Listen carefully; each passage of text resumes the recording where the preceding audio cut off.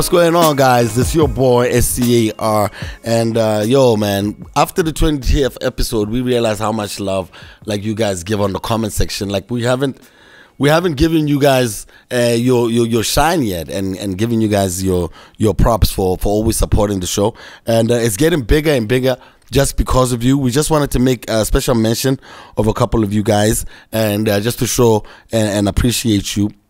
Yeah, here's a mainstay, Doreen Koke. So she's like, wonderful. Aww. SCA, you have always loved and defended women in your industry. Thank you for showing love to Amantla Brown. You stood by Sasa class and she was insulted back then. Big up to you, Scar. Thank you, Doreen, and thank you so much for always watching the show. I always see like your name on the comments as well. Here's another one about our interview with Miss Amantla Breezy. Such an entertaining interview. Love your confidence, Amantla, and your infectious laugh. You've gained a fan in me. You are my friend now in my head. Bereka Mossad. I think that interview with Amantla had mixed reactions from the women and mixed reactions from like the men. The men want to find her, and the women are like, "You go, girl." So we really appreciate you guys. I'll have another one here from the 20th edition from Podiso Mudira 7229. She says, "Thank you to the people you keep bringing on. Thank you for the people you keep bringing on. Something to consider is to let the guests flow with their answers and ideas without much interruption."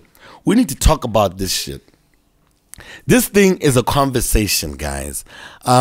These are some people that I never thought I'd be able to talk to about like what they do. We try to make the conversation as generic as possible. I don't want it to be an interrogation. And I start saying, "Oh, so where were you born? Who do you love? Who did you?" Nah, you won't be able to get them to relax and have a good time. So I do all of that so that it's a conversation. It's how people sound when they're talking. So, but I will check myself. Podiso. Can we drill a podcast there? I'm playing. Here's another one about the interview we had with Sharon Matala. This is from Masego Muruakhomu 9033. She says, a great interview as always. I didn't know you broke the heartbreaking Kronberg former employee story at trafficking. You are a great journalist, Sharon. Your stories are always fire. And another one from Isaac Nkoba, a mainstay. Yo, shout out Isaac. I wrote about how horrible newspaper reporting is lately, and I'm so glad Sharon agrees with me. I think he's a student. And here's another one from Chub Heights. Hey, Chabito. The Heights Man Network 9835. You think you can hide? We know it's you. And this is about the Bantsi interview. He's like, dope. Very dope episode. Always got the craziest love for Bantsi. Another one from Official Tiamo. Sky is drunk. Anyway, nice interview. I look up to Bantsi anytime. What's up, bartender? Oh Lord, these are more Bantsi ones. Where's the other one? And this is one for Kabelo Mowe, our brother from Culture Spears. They're traveling everywhere right now, man. Shout out to them. And this one is from Andile Mautle. KB is an incredibly amazing storyteller, genuine and humble. The whole time watching this was just very emotional. Sky and Local Corner, you are up to something. God be with you, gents. And this is from Olero. Yeah. Traditional music is the only genre that can put Botswana at global stage. We have to regroup and invest into it. What am I missing? Oh Lord, here's Masego Muruakhomu again. Wasn't she the same one who said that? Masego, are you fighting me again? And she's like, one problem at this Podicast, because every week we think best episode ever. Following week, it's another fire guest, and it's also now best episode ever. Shout out to the entire team behind the podcast. Big up to the guys, man, all the time. We know. Gosh, KB, another message for Kabelo Mowe. And no, this is still Masego. Masego Arato. Here's one from Podcast Estrata. Thanks for bringing a traditional PODI amongst other PODIs, the epitome of Setswana traditional music. I think this one for Giselle goes, the best interview ever. I feel like she's the big sister everyone needs, wise and loads of fun. Love you, Giselle. This is from Masero 9033. And yeah, another one for Giselle from Alpha and Change. But Giselle is so incredible. This is by far the best I've ever watched. I think that's all we got. Should I do more? All right, here's another one from Mbulo Kimanake. Oh, Mbuluki Manake. That is, spacing is hard for all of us guys, all right? This is about the Diramuloi interview. These are some soccer lovers.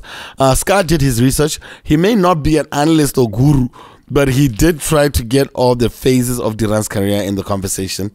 That's also a shout out to our producer, Miss Millie Beleme. Millie Beleme. Billy Beleme. And yeah, it's bartender. It got us all nice. I think, yeah, this one is from Jack Botuku. Oh, calculation. This one was after we did our very first episode with Eric Ramko. He says, that's a legend right there, Eric Ramko. Big ups, guys, on the podcast. This is surely going to be the best of the best.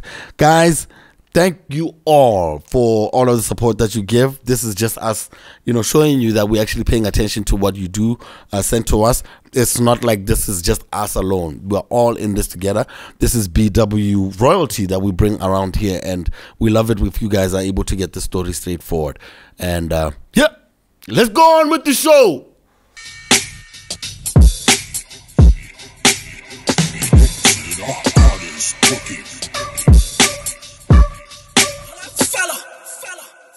People of different identities. Podcast with PODI-CAST.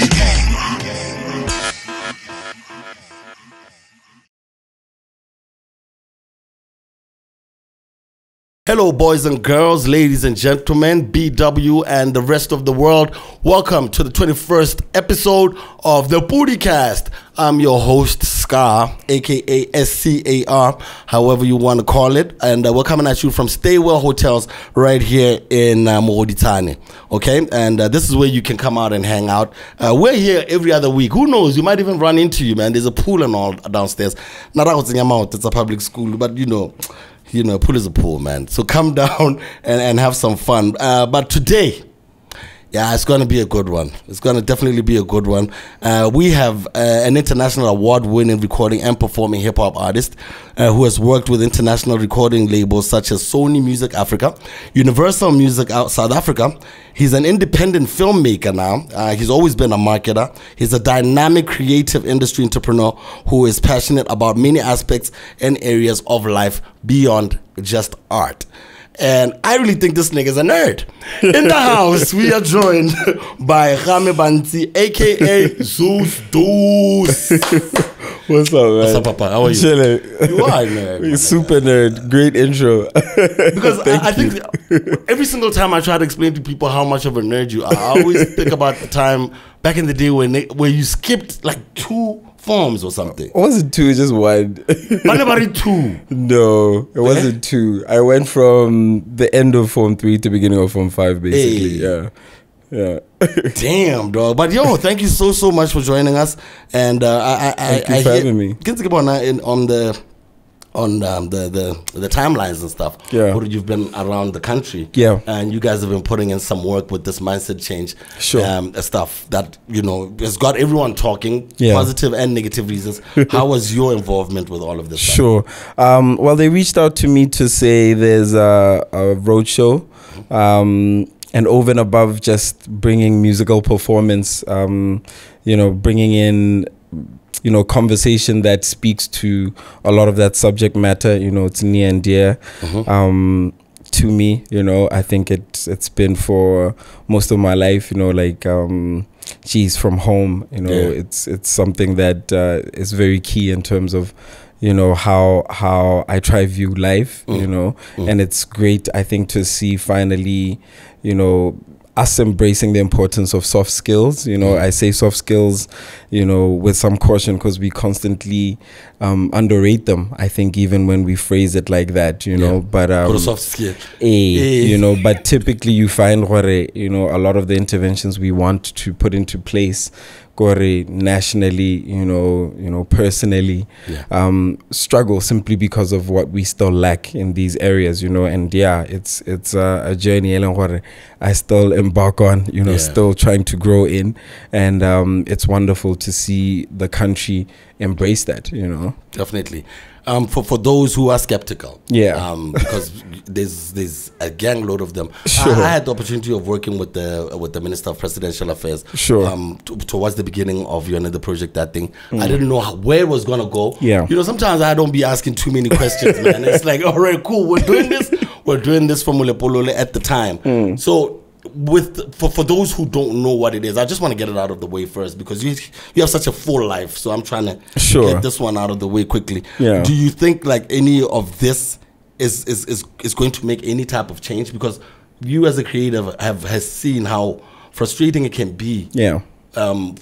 Being from Botswana, a young person from Botswana, everyone is always telling you, well, why don't you go back to Joburg and go do your work there? Do you see anything coming out of this whole thing? You know, my first major thing that I appreciated, I think, when getting to see some of the documentation behind the campaign, you know, as part of, you know, taking in the brief and orientation, was the fact that, you know, government itself, you know, is self-reflecting, you know, and I think that's something that I hope, you know, comes out in, you know, the waves of communication and rollouts that'll come out over what has been billed as the next 3 years, you know, as part of this campaign, you know. Because I think we all understand what, like, it's not easy to try and change our mindset, let alone nationally, you know. But I think more than anything else, it has to be an element of, you know, buy-in and trust that the public sees, you know, coming from, you know, highest office in the land where the campaign comes from, down to others, you know, in terms of line ministries and, you know, departments and the like, you know, which is always the challenge, I think, when it comes to, you know, cascading information, you know, and I think also being open to feedback from bottom up, you know, instead of just having top down kind of approaches, you know. So if a lot of that, I think, is done with, you know, authenticity. You can't help but see, you know, an entire kind of buy-in that goes from public sector to private sector to even CSOs, you know, because I think if you've dealt with all of these different spaces like some of us, you'll start to see what, you know, some of the same problems plague us, you know. It's not as much as we like to complain about, you know, bad service in the public sector, for instance. It's prevalent in the private sector too. You know, it's prevalent in CSOs, you know. So it kind of says there is something wrong with just our standards of excellence and approach to things, you know. Definitely. Because this is because I know you wouldn't just buy into it if it wasn't something that you thought was real. And a lot of, you know, maybe, you know, something is going to happen, because we see an election year. And we're thinking, guys are trying to get that ducks in a row. You went around the country. Can you give us a little bit of what you saw? Some of the feedback from young people across the country. Do you know? And everyone else, I get it, this is not for young people. Exactly. Look, first and foremost, it was nice to see the issues saying what we're constantly ventilating, Moody Koning, you know, on social media timelines, given, you know, a serious platform nationally, because we were traveling with RB2, you know, so these conversations were being aired out and broadcast across the country, you know, and one of the things I liked was, first and foremost, it wasn't just about, you know, another road show, Zobo, making a lot of noise on stage, you know, without any substance. You know, there were elements, for instance, like a panel discussion that was led by the youth engagement lead, Rekaene Disepo. And, you know, he'd give a platform to a lot of the progressive young people from those areas, you know, to share what they're doing, you know. So it's not just a question of looking at the challenges and problems, but seeing the solutions. You know, Batswana are already championing themselves, you know. And sometimes, if not most times, giving direction, you know, to public sector leaders, to private sector leaders, you know. I think for me it was nice to see citizens put at the forefront in terms of a solution, you know, even in terms of how you know, they're looking at cascading this across the regions. You know, Bomolaudi, Dukhosi had been orientated before. They were a big part of, you know, setting this all up, you know, rolling it out and also owning it going forward. You know, so I really do hope for, you know, citizens, you know, young people, their organizations use these focal points, you know, and get them to really champion the cause the way that they're supposed to, you know. On a creative side, I must say it was a real joy because I didn't leave with dancers and backing vocalists or instrumentalists. So I asked, okay, can we reach out to different performers across the areas with some assistance from the MySec office? You know, and, you know, in some areas people reached out already when I put out some calls in, you know, a couple of groups. They'll have creatives nationally. You know, and it was really mind-blowing to see some of the talent I was able to link up with. You know, Tota Nekibele Borrakatara Kopela. If you know me and my music, I love guitarists. You know, so listen, there's so many of them. I mean, look at how I used to play with G, just G for the longest time with the unplugged set, you know. G's all the way in Thailand. You know, incredible. Shout him out. Zuziwe as well, you know. Yes, you know. So it's incredible to see the brilliance exported through an individual like him. You know, so I love what Seretzi's done in terms of packaging the 4-string. You know, I've talked about how I see so much power in that, you know. So I was looking for those types of guys. I worked with guys like Rekwabe, Nata, you know, alongside a young guy called Hitcha, you know, who was doing backing vocalist, a bit of a dancer. Komawungi was Dread X, you know. Dread X. Yes, you know. I got to link with Kalahari Prince, Kukang, you know, Magda Cam and Ace Blanco and Khanti. Geez, I love so how Gwambi. You remember the names off the top. Like, I mean, come on, these are some of them. Engagement and stuff. Some of them are like really a bright talent also in the hip hop scene. Because I mean, with guys like Ace Blanco and Marta Cam, I was looking out for them after seeing them blow up virally with their joint with Health as Well. You know, so Gwambi and A Day Off City, you know, I love what they did with the joint. You know, and it was crazy to see all of that happen while I was on the road. They're out of towners. Bako Jwaneng, they're based in Mecca. You know, what's with this diamond town? Listen, man, like, I mean, I talked about it when we're in Mecca, you know, as we speak about shifting mindsets and using, I mean, there were different thematic areas for different locations, including things like using natural resources, you know, around using culture, you know, and I was saying, even when we look at popular culture, you know, a place like Jwaneng, it shouldn't be underestimated where their hip-hop culture is very rich, you know. They made us good. You know, yeah, exactly. I mean, I literally gave a whole list of their MCs. I mean, from Bo Illustrate and Ming, EQ and them. Aura, of course. Ming, you know, Diablo also grew up there. You know what I mean? There's a whole Gabby, you know, and then a whole other generation. I mean, Sybil Knight. You know what I mean? What you might call it? Faded Gang, half of Faded Gang, pretty much, right? Balaclava Blanco, so all of them, in fact. You know what I mean?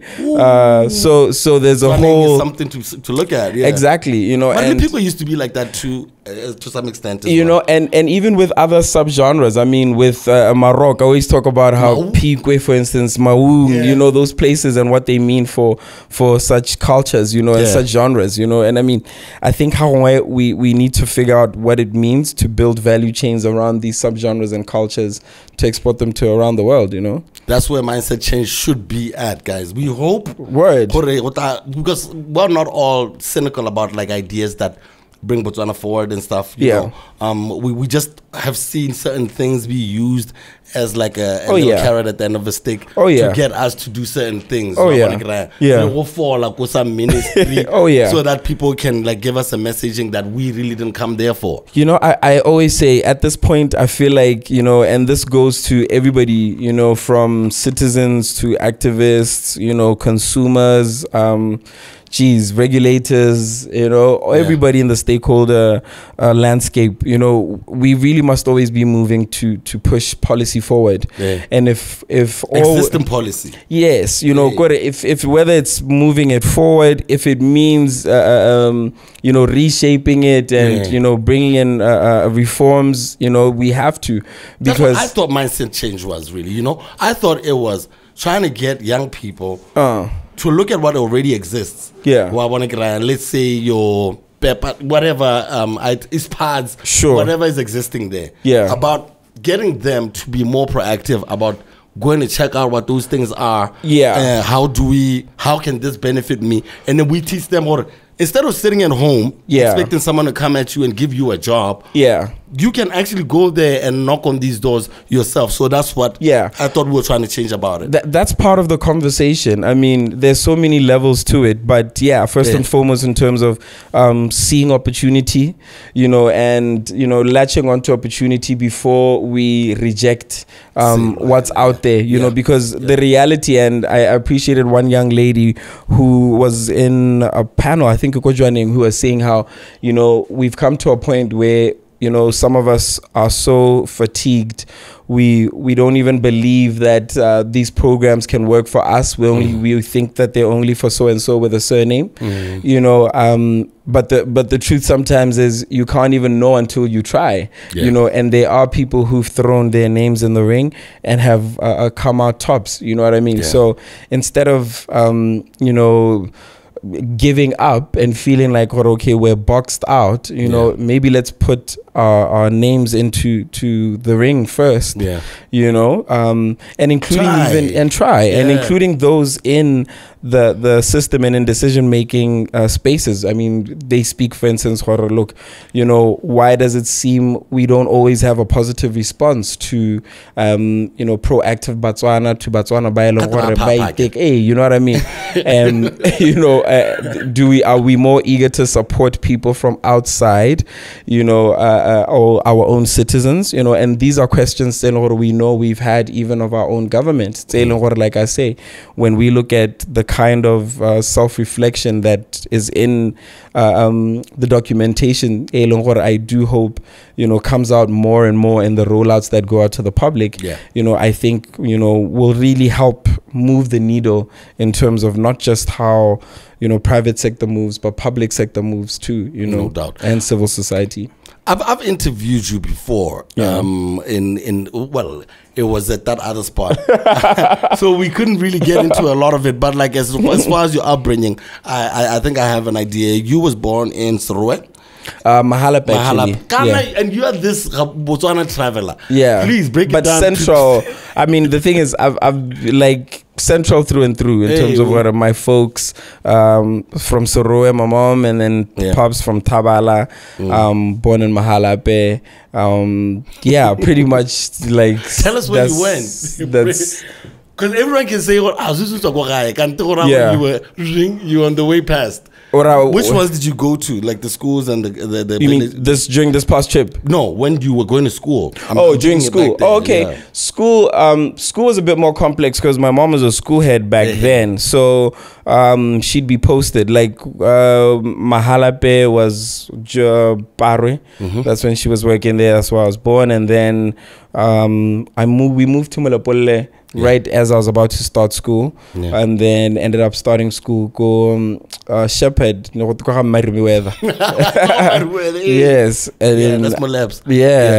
From there until like standard 3, we moved to Gabs. That's when I went to Lesedi. Until standard 6. Actually, fun fact, Mam Mono was the school head at the time. That's Foster's grandmother. Yes, exactly. Foster Juliano. And then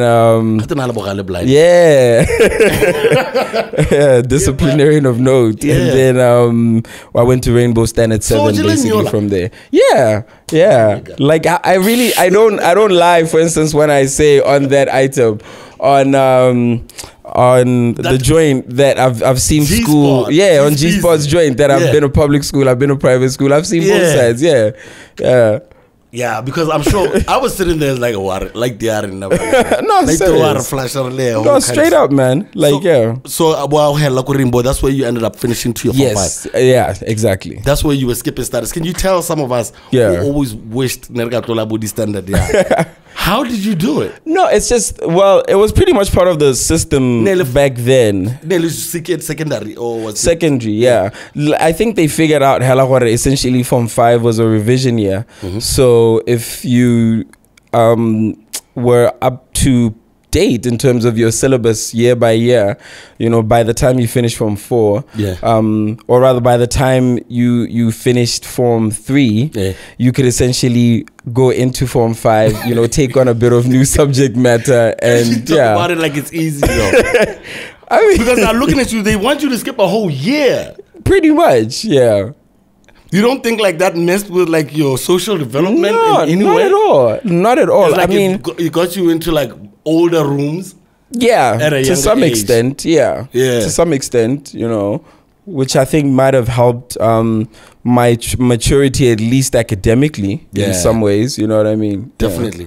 No, but I still maintain Corona. Okay, you're the last born of 4 siblings. Sure. You have 2 brothers and 1 sister. Yeah. I never saw when you were growing up. Like, no, I mean, how is it being a last born? As much as early on, there's a lot of ruckus and this, that, trying to find your voice, cutting through a lot of older voices, there's also a lot of joy in terms of protection that you get from them, a lot of learning that you get from them, so it's great. Hey, no, I feel you, because I want to get into. I've heard you talk about how your bro Lefika was the one who was hip hop inclined. Sure. How did he get you into hip hop, or did you find him listening to it? How did? I mean, it was really just feeding off of the culture, off of what he was consuming.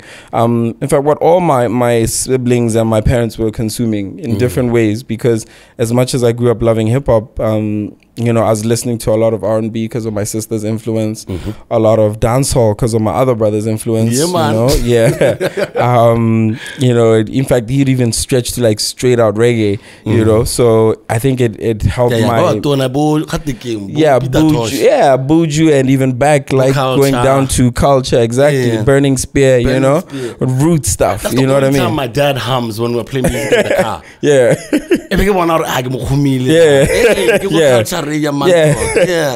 So those types of influences, I think, do wonders for a hip hop artist. You know what I mean? So but definitely Feeks put me onto a lot, like from Heavy D era down to hip hop R&B era. Even acts like Bojoresi. You know what I mean? I want to ask about your name, Rainbow, because Rainbow had a lot of people come out of there that did really, really well as far as the entertainment space is concerned. Emma became Miss Second, Miss World somebody. Second Princess, the list is really, really long. I don't know if you... Lungo, Andre Pizzi, also... Who else was out there that came out from Rainbow, kind of Rainbow Nascent Alumni, and then it just grew into its own DJ thing. Kells was there also. Yes, DJ Kells was there.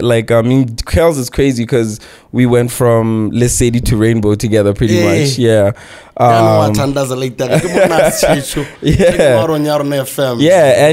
of course the entrepreneurship. I mean, the Legends Barbershop move, Legends, that's major, I'm still trying to convince the homies to go shoot an episode there. Go journalistic. Yeah,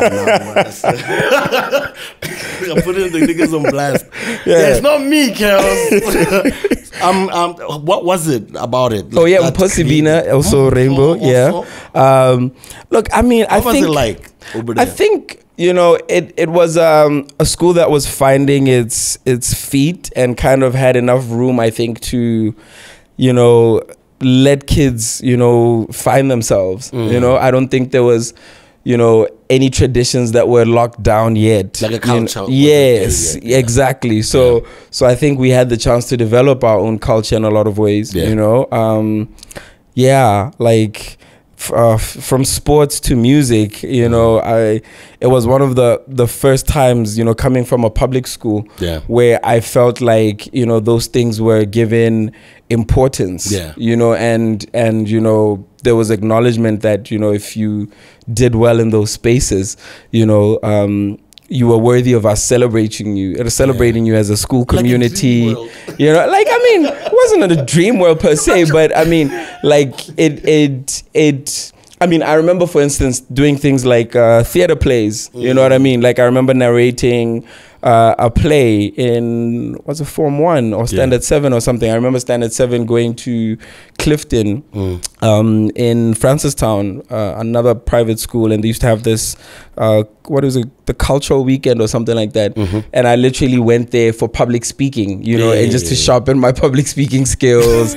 And we were telling a change story with other kids, you know what I mean? So I think things that just made me comfortable in expressing myself, you know, and a lot of other kids, you know, got the chance to do such things, you know.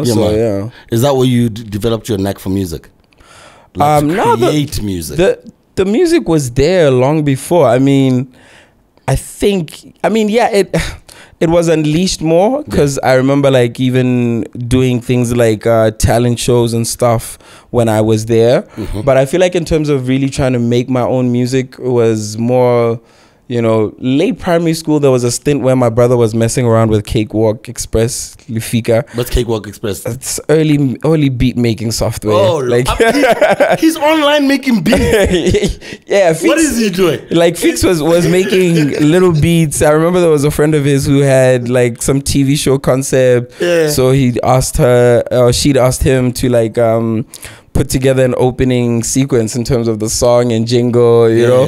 So like little things like that, you know, kind of leading on to drafting first little skeletons. But that kind of, you know, was a short phase, and then put that away for some years. But I think like mid-high school, more like Form 3 odd, you know, after getting to a point of taking on so much in the way of other people's music, you know, it came to a point where the cyphers started happening and freestyle started happening, and it became more about you expressing your own opinion and not just sharing somebody's bars, you know. So I feel like that's when my awakening came. Do you remember your first rhyme?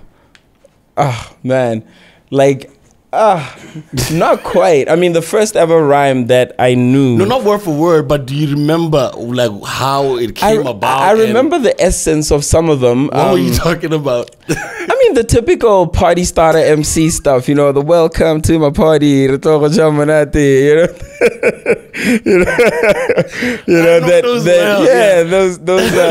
those heavy D, you know, heavy D, you know, Jabba influence vibes, you know what I mean, like that whole Jabba how you feel, you know what I mean, that Jabba, you know, so those are the early days. But the first rap I remember ever learning from somebody else was Nothing But a G Thing. Oh, I learned that one too. Also. That one happened. Me why. Please, what happened? Who taught you that? No, I mean, that's the thing. I'm sitting there thinking, I had no business in Standard 3 learning that Nothing But a G Thing, right? Yeah, no, hey. It was a different censorship time. Yeah, I guess they got us with the count, you know. It sounded like education. So back on now, because you know I'm about to fuck shit up. Straight. So by then now, how then do the Yarn FMs, the talent shows, how does that come about? And are you doing all of this by yourself? Or do you have a team? I mean, like a crew of guys that Yarn FM, the Rap Activity Jam came after school cypher, you know, like after we got to a point, there was a time when, you know, after school cypher battle kind of became a thing. You know, I remember one time actually where people just came gathering, people thought people were fighting, you know, and teachers came because they wanted to break it up, you know, but it was a battle, you know. So yeah, you win those, and it's like, okay, maybe you should be going to get on FM. You know, I remember even my guys, you know, who had LA. A lot of my friends were there. You know, they had their own scene and they had their own MCs, and I mean, guys like Bo Obi, G's Cab, you know, Obese, Samba, you know, Cab and Samba. In fact, it's crazy because we started rhyming basically from high school. You know, I mean, they were friends already. But later on, we connected on an MCing level, and I got to meet other guys there. There were whole battles again where there'd be a hype or okay, Friday so and so will be battling so and so. You know, do we ever? Actually, let's not go there first because I'm trying to move strategically stage by stage. Hey, I'm trying to move stage by stage. So you finally take it to the RNFM place. When did these number 1 versus number 2 start? Because Robin had this number 1 versus number 2 thing after the Sprite Rap Activity Jam. That was after, that was because I only did the Rap Activity Jam that one year that we had. We were in the we both finished in the semis. I lost to Illustrate. I can't remember who. I think I lost to Samba. I won against Samba. I won against Samba, and then I met Illustrated in the finals. Okay. Watch the floor with me. That dude was dangerous, man. Damn. He was on another level of MC. I don't think we were ready. But what the hell was that? Out of your sister's witch. That was Mecca.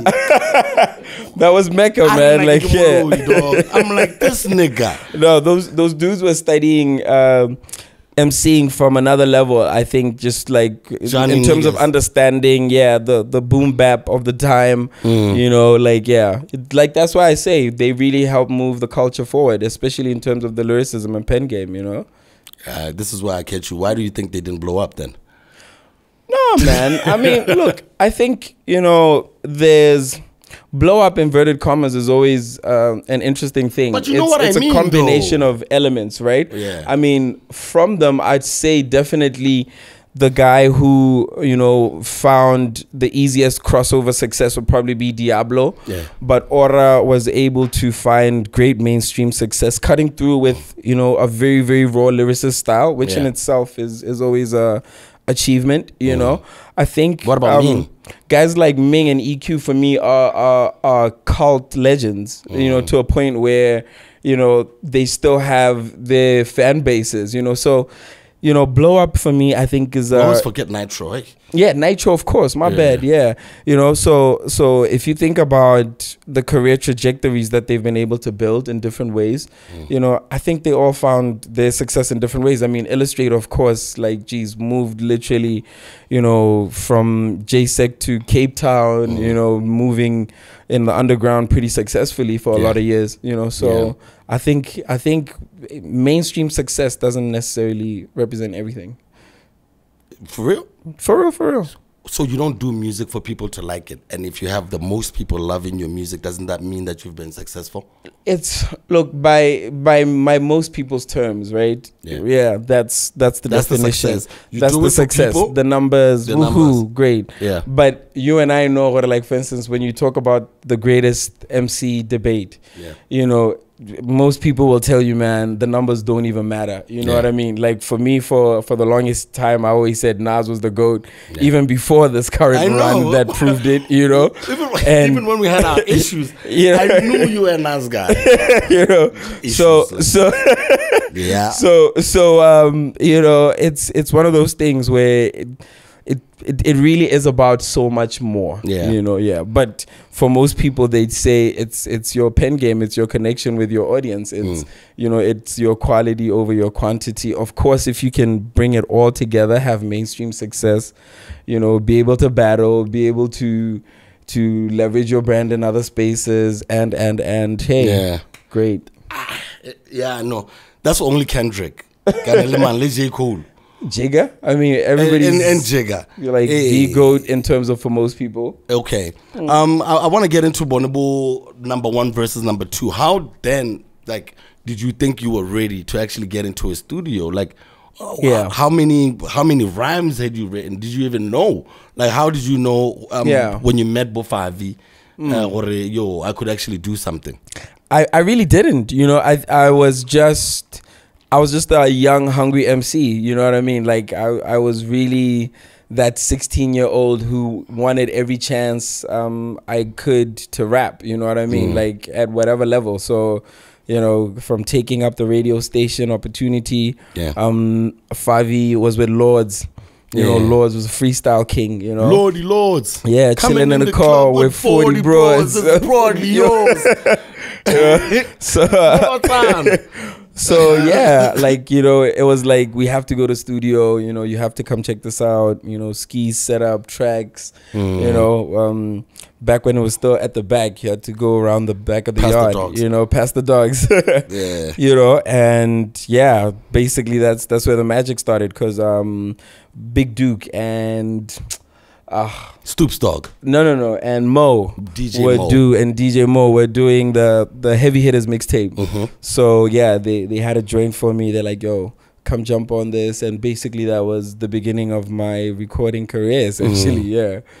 Sure. All right. Because some of that other stuff, go Yarn FM, I think we need to shoot a documentary about this stuff. Some of the stuff we just can't throw out there, but like just the basis of what was going on was that there was a lot of tool sharpening steel sharpening steel. Yeah. Look, and that thing where like, and I've seen it more obviously after having experienced it myself, that thing that industry does, you know, that fans do in terms of like, you know, when rappers come up in the same era, how, you know, they act like two kings can coexist as Thingy and them put it, you know what I mean? So there'll constantly be a bit of, you know, egging on, a bit of like pitting up against type thing, you know, and it is what it is. I think it's something that hip hop is addicted to in some ways, you know, and we fall for as well too, you know, in rap egos, you know. I want to take you back there. Did you think I had a problem with you? I mean, what I found, the biggest issue for me that started the whole thing was when y'all went to Robin's show. And number one versus number two. Yes. After we had that. And then I remember offline, you were like, yo, man, you did the most. Like after the battle and everything, you're like, nah, you killed me, man. Yeah, no, I loved it. You straight up said it, you know. And then obviously you were already a P-side artist. So come on. No, let's be for real. Like, let's be for real. I remember a lot of calls were like, yeah, P-side. I was like, all right. No cred. No cred, no disrespect, guys. You know. But then the following week, it was like the narrative flipped. It was like, yo, I killed that dude. I was like, nah, that's not what you said offline. No, you know what? I think I got touched because I think you said something about my then girlfriend at the time. When now we're Brazil.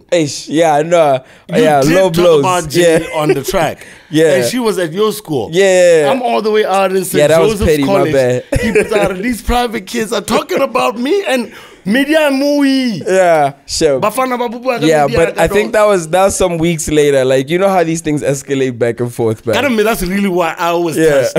It was because he spoke about Jay.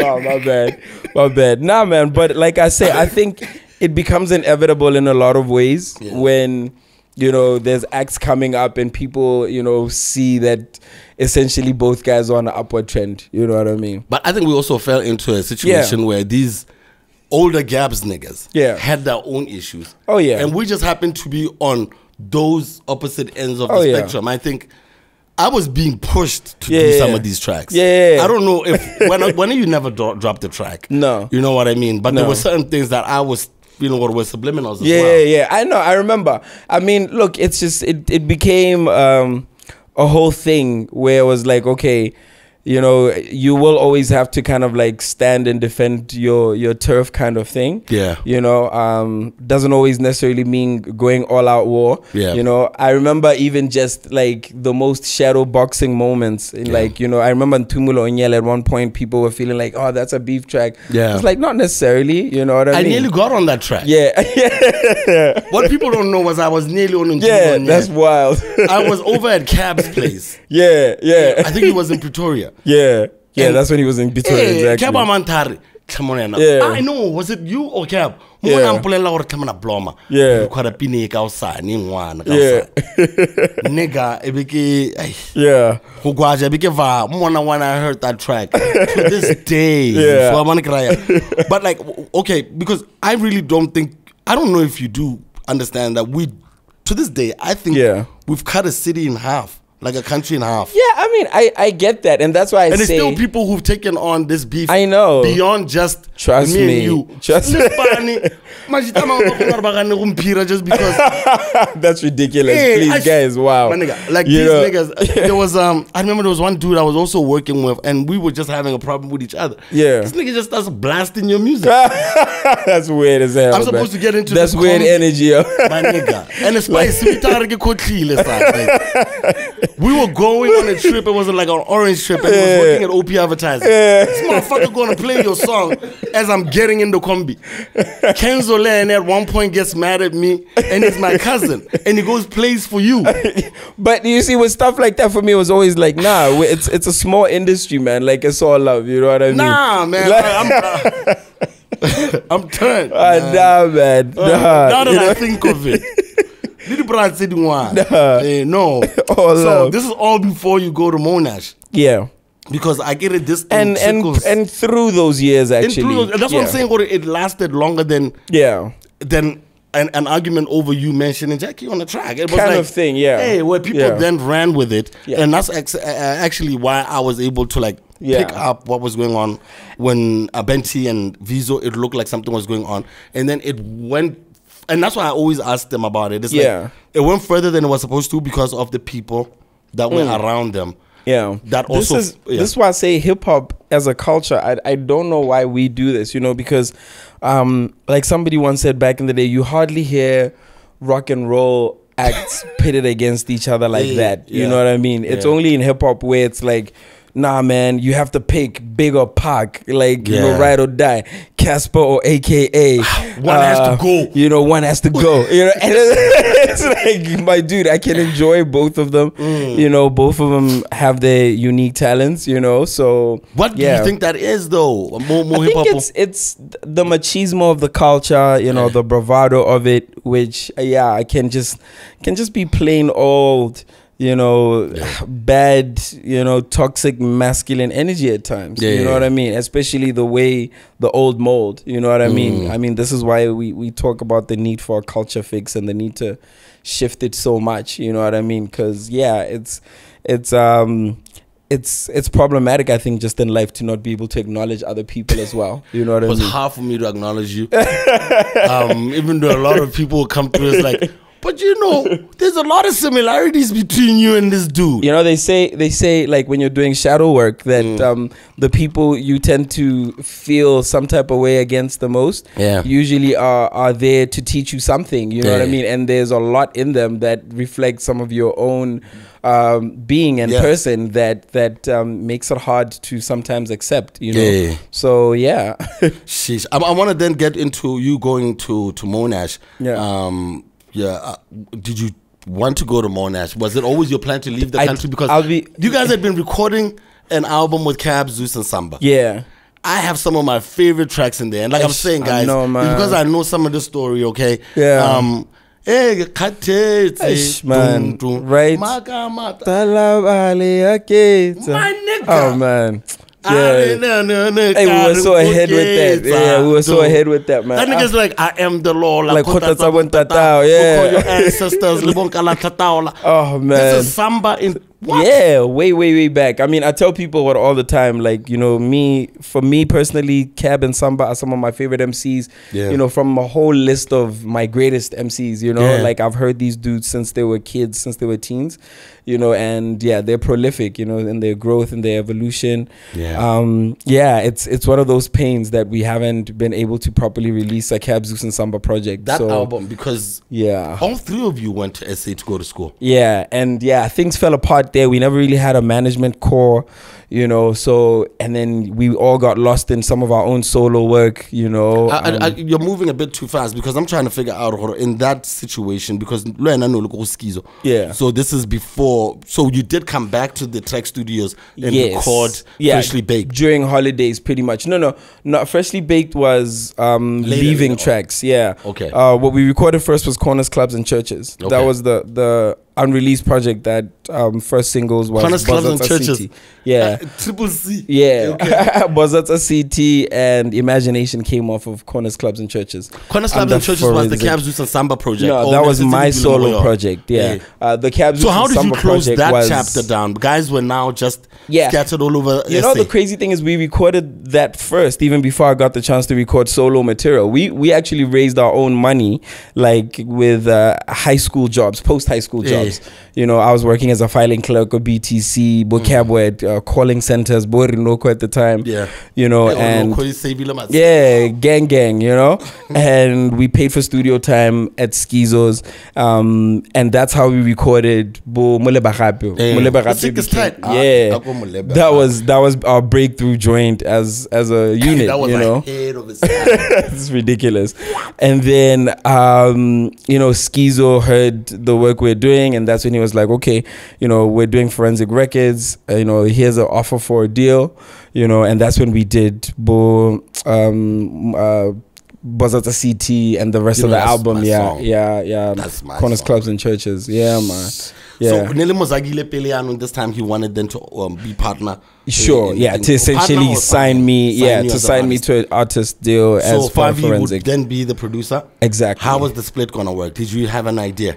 Look, I mean, at that time, I wasn't clued up on much of, you know, the business back end. You know what I mean? It was literally finding my way through. You know, it was after that I really started, you know, figuring the game out, going into Freshly Baked, you know. And it was mainly because of the frustration, because I sat and waited for the album to be released, but it was never released, you know, even though we had two of the biggest singles, you know, ever, probably for a debut artist in Botswana, you know. Yeah.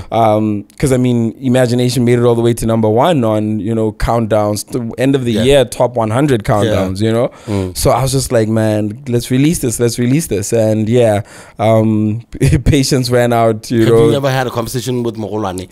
You know, we've gone on to other things, but yeah, we've long said, you know, we should actually talk about a re-release, you know. Yeah, it would be worth it. It definitely would be worth it, because I mean, I listen to some of that stuff once in a while, and it's like listening to a different me. So like, I'm sure people would appreciate it. How did you guys do Imagination with Staga?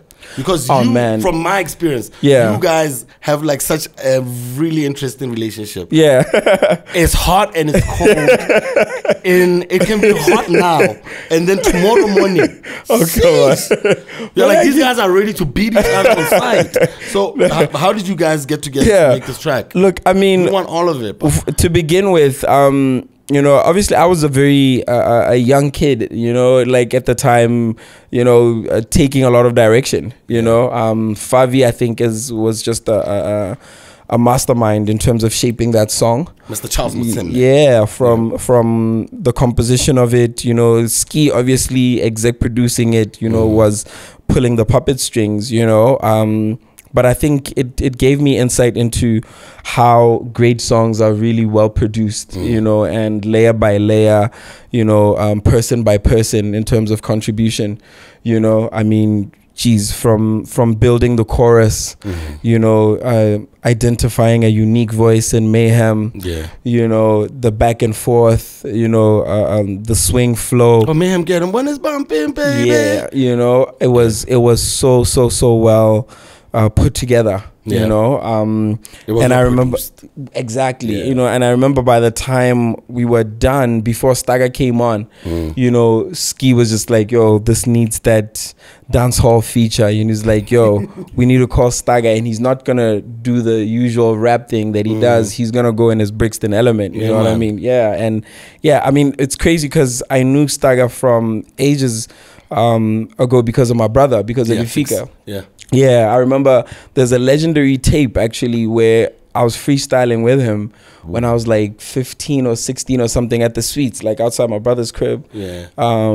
And yeah, like, you know, we just kind of grew up under his watch type of thing, you know what I mean? Yeah. And I think when you talk about hot and cold, I think there was a point when it felt like, like, you know what it's like with big brothers. It's like they want to put you in little brother mode forever. All the time. You know what I mean? So yeah, I think it was just some of the conversation, especially the political stuff, which had us seeing different at certain points. I'm always scared, but it's all love. Like, when it really is. On Twitter also, it's like the back and forth is just so dramatic, and then he'll call me. Yeah, but that was years ago. What's up with this dude? Come on, I get it. Yeah,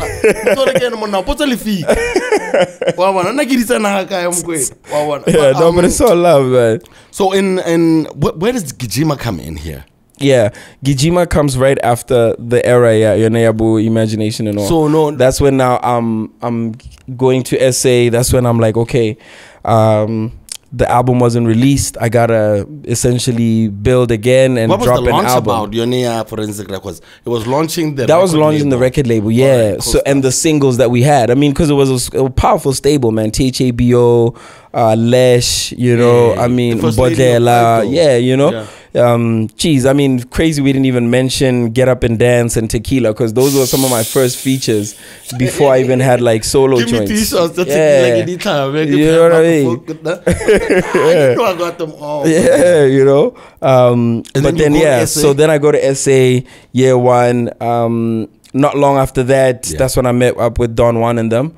And then that's when, the octave couplet era begins. You know what I mean? Octave couplet. Yeah, starting with Freshly Baked, because they had some production on the Freshly Baked, but there was a couple of other people. I mean, with Gijima, it was Mark Blaze, a Zimbabwean dude who I got the plug with from Danone, a Lesotho producer who was at the same school. Danone actually did joints like Hip Hop I Love You, a Proverb, you know, so... Yeah, it was a whole other era where now I'm getting into the J-Sex scene and starting to run in that, you know, SA hip hop lane. But how was it? Like, you're doing marketing and management. Yeah. What was it difficult to like balance the two, because some of us have jumped ship, right?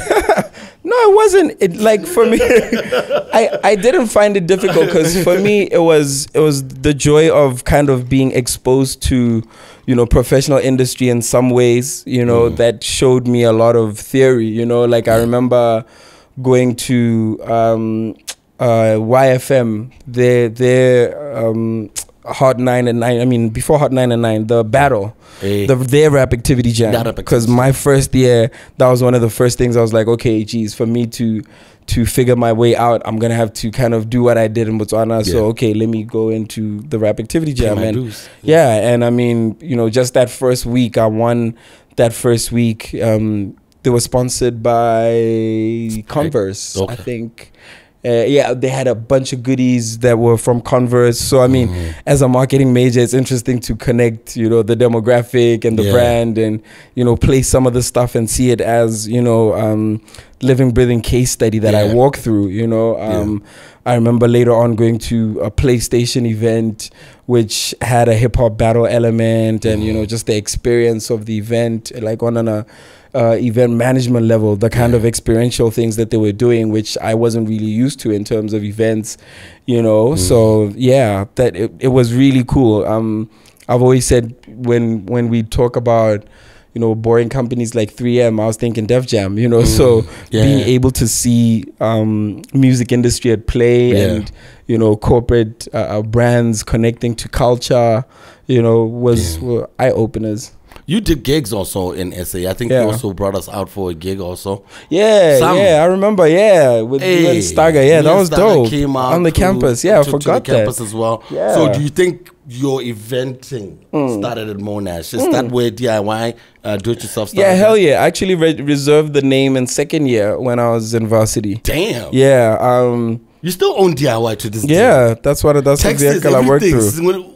We're not just like some spider web company in the back. We're cleaning up a lot of the old mess when we used to ignore some of those things. But yeah, like that is the vehicle. It's been a ride, man. I mean, I've always said not a record label, entertainment company, you know.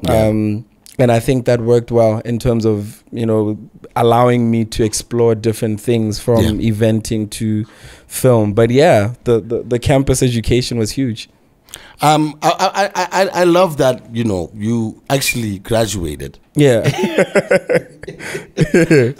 And do you think having a degree, would you say that there are some perks in navigating the entertainment industry? Because a few weeks ago we had Bantsi, and he has a degree in music business and law, and he has been able to diversify his platform significantly. Like you did most of that before a lot of people. I mean, I don't want to get too personal about it because I was close to the story. Sure. But how do you think having accreditation has helped you in your... It's been everything. Because I mean, first and foremost, I think people forget that it's not just a piece of paper, but it shapes how you think and how you move, and in an industry like ours, our value chain is very underdeveloped. We don't have a lot of managers. We don't have a lot of publicists or, PR people, legal people, by to speak music industry. You have to be a sole proprietor for, a long time, if not most of the time, that understands those different things, and for me, BCom was exactly that. It was a bit of business law, a bit of accounting, a bit of, a lot of management and marketing as majors, statistics, things that help you understand business, in different ways. It's not to say you're perfect and you can do everything all by yourself, but I think even when you start to rope in people, when you start to work with, be it team members that are long-term, be it consultants or, project-based people, you're able to truly, add value and, understand value. Nethane, Freshly Baked is in 2008, I get. It had Back in the Days. Yes. I want to know how the tracks were dropped. Which one did you drop first and which one came after what? The very first single from Freshly Baked was Back in the Days. Wasn't that like a relief because you had the king? Imagination was literally sitting on my, over me, as this huge song that I had to get away from. And my first... told me about Pompa Tsudi Tsudi. Yeah. Until he had Olakas. Yeah. I didn't know about that shit when I had my people until I started having other songs. Yeah. I think well, Mitchell is now still there. Yeah. Yeah. But it's important to get another one. It's huge. And I mean, my first thing was just get away from it. To get away from the song. To not try and make the same song. Because I think there's a trick that, artists sometimes fall for, which is, okay, let me just tweak the formula of that first song and give you something similar. My feel is go as left as possible. So that's why for me, Back in the Days was just perfect in terms of something nostalgic, something that paid dues to the kind of soulful hip hop that I loved. Because I mean, Ahmad Back in the Days was a joint that I loved, and was probably even amplified even more by that film, The Wood, from that era, and they had that running through that whole film. Was the jamming in the film is okay? It was, and that was such a cult classic for me. It was such a great coming of age story, which I think, fit into the transition I could feel I was already starting to experience, going from a boy to, young adulthood.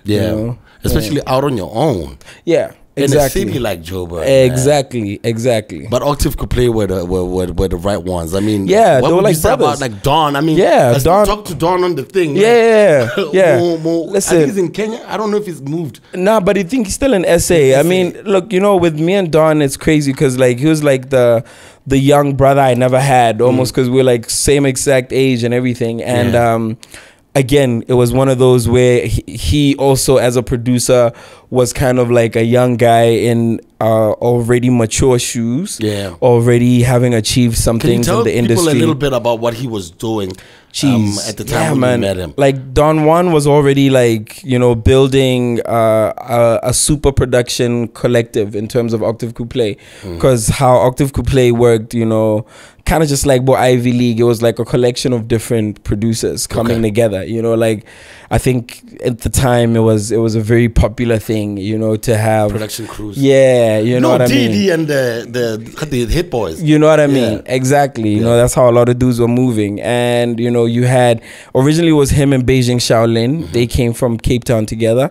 You know, and yeah, they just started landing on a lot of different types of tracks, you know, and you know, from new upcoming artists that they were working with, like Tamasha, you know, to seasoned established acts that they were able to produce, you know, like like Bopro Kid, you know, and yeah, the collective just kept growing. You know, PH Raw X at one point was in the mix. Later on, Ross, the producer, who became like right hand man. You know,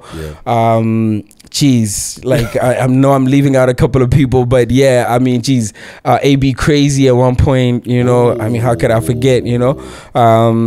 You know, and they just were churning out incredible music. They were churning out like a bunch of bangers, you know, like across the board. How even the sound like itself, like if you listen to Leona back in the days, it's not even close to like some of the stuff that I've also heard them do for you. Back in the days also, because like you know how to pick out a track because of your extensive, you know, your palette in a different spots in it, you know what I mean? So you're able to see how this can work in hip hop and also but these dudes, as far as production, Galen is a lot of components as like all the other tracks that they've put out, like they are tight, like, you know. The thing that I've been in awe of the more that I look back, you know, especially coming to appreciate sample and sampling just as an art form, because I think sometimes, you know, funny enough, you know, we have these conversations all the time. You know, there's sometimes the feel that it's a lazy cop out, but if it's done properly, you know, it's high art, you know, and I think there's a power in kind of giving people, you know, music that is familiar but also moves forward, you know. When I think back to songs like I'm Out My Mind, you know, that's Aretha Franklin, Bridge Over Troubled Waters, you know. And if that's heavy crate digging, like, you know. And Ross was chopping up on MPC. That's why a lot of those songs really sound like Pete Rock and you know, like, because that's the school that he's about. Jay Dilla, he's a Jay Dilla baby, you know. Now that you mention it, you guys got Album of the Year. Well, it was nominated for Album of the Year on the MTN Hype Magazine Hip Hop Awards in South Africa. Dog, this is your first year in. Actually, it's wild because my first year in, Imagination was nominated for Best Reggae Dancehall for the Channel O's. Then you guys scooped that though. No, we didn't. We didn't. You won Best Southern for Gijima. That was my first one was Gijima the following year for Best Hip Hop. But yeah, like, I mean, I was really blessed, I think, to get acknowledgement from Jump. And I mean, again, you know, Shike shot an incredible video which obviously was able to compete in terms of international airwaves. So that's how the Hype Magazine Hip Hop Awards was able to acknowledge Freshly Baked as a nominee for Album of the Year. Remember, Gijima was a single from Freshly Baked. So I mean, it did incredibly well. I mean, not just as or a video single, but even as a radio single. I mean, it topped the Hot 9 at 9 on YFM. You know, C Live broke it on that platform. So yeah, it really had a great push. You know? I mean, Imagination did win in 2009, though. I get it. Nah, Imagination was just nominated. It was Best Reggae Dancehall. Yeah, for Best Reggae Dancehall. It was just a nomination. I'm trying to get through this 2009 era. 2008. Would you say that was your breakthrough year? As for sure. As for sure. Now and like people getting to know who you are. For sure. I mean, first and foremost, just being able to be at, you know, those first Channel O Awards. Imagination was the first time I got to perform at Big Brother. You know, first performance out the country. You know.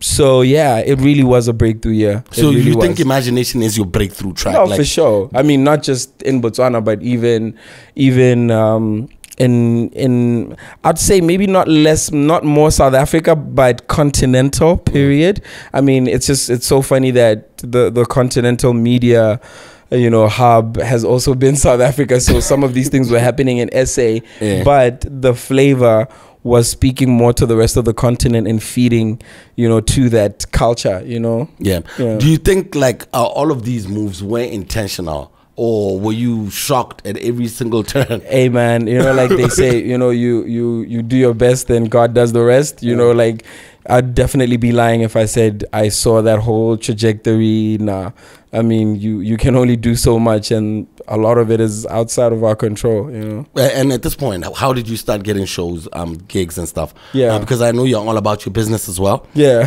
Did you have management at the very beginning, or how were you able to move and be creative? And also go to school. Yeah, geez, that's when I'm trying to figure it all out. In terms of like going from knowing people in production circles to trying to figure out the business lanes. I remember I got a chance to do something around MTN Exploded, and that's how I met Bradley Williams for the first time, DJ Bionic. Okay. So yeah, guys like that, seeing how they were moving, and one thing I think we kind of figured out with Don and them was, we have to be our own solution providers, because the truth of the matter is everybody was busy with their own thing. We tried to meet a couple of different managers and nobody really had time for us, you know what I mean? And yeah, that's when we decided, well, okay, let's figure out turning Octave Couple into a management team as well, and then working in partnership with DIY, so setting up, I mean, Botswana was relatively easy because I'd already started to kind of break through, having had initial support, Forensic and that team. And yeah, just essentially trying to duplicate some of that for South Africa. I mean, having had Rocks and the Big Dog team as well at one point. The Big Dog, that's DJ Fresh's label. Because Rocks was working with that, essentially heading that in Botswana. Okay. I remember when they came, they'd signed a couple of acts, but Mr. O. Okay, Rocks is DJ Fresh's younger brother. Yeah, for those who don't know. For those who don't know, he owned a company. What do we call it? It's called Reason Entertainment. Him and Quack D. Him and Quack D. These are like some really innovative young brothers. Out in SA, still doing that thing. I mean, for those who don't know Quack, he was also part of producing and shooting some iconic videos. Yeah, including Gijima. He shot Gijima as well. He produced that. Nick Rue shot that because he was working a lot with Nick. And essentially that one was a hustle, man. Like I think they were shooting an ad that weekend. And they were just like, yo, man, we got equipment. Let's do this, That was 2C, but it's just crazy. But in December of 2009, you released your second album. So this is after you and the guys come together and said, yo, we're going to do this ourselves. We're going to do Octave Couple as a management team. But also between, the distribution was by Soul Candy Records. And this was a partnership between DIY and Reason, Octave Couple and Big Dog Productions. 4 entities. It was wild. I mean, we were really trying to unlock so much in terms of building a value chain. How do you lock that down? Like, who's running in between all of this while you're going to school, dog? Man, it was a lot of partnerships. That you're right. It was hard to sometimes manage all the moving parts. But I think we did pretty okay in terms of having some clarity. I mean, the one major thing was that Soul Candy was a bit of a big gamble because they'd never pushed the hip hop project. They're all house. At the time, the hip hop thing was a bit of an experiment. It's funny because I remember I performed opened for Mikasa one time, and Jay something said to me how it's wild because I used to see your CD all the time at Soul Candy when he was like essentially interning his way up, you know what I mean? And that was quite funny. Because they came up initially under Soul Candy as well, Dr. Duda.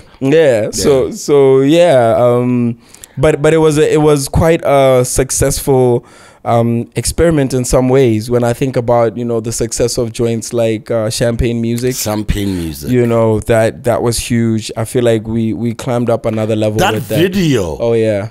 That video didn't look like it was made here. Yeah. Oh, Champagne Music. Somebody said to me one time, man, were you guys in New York? Like, Miss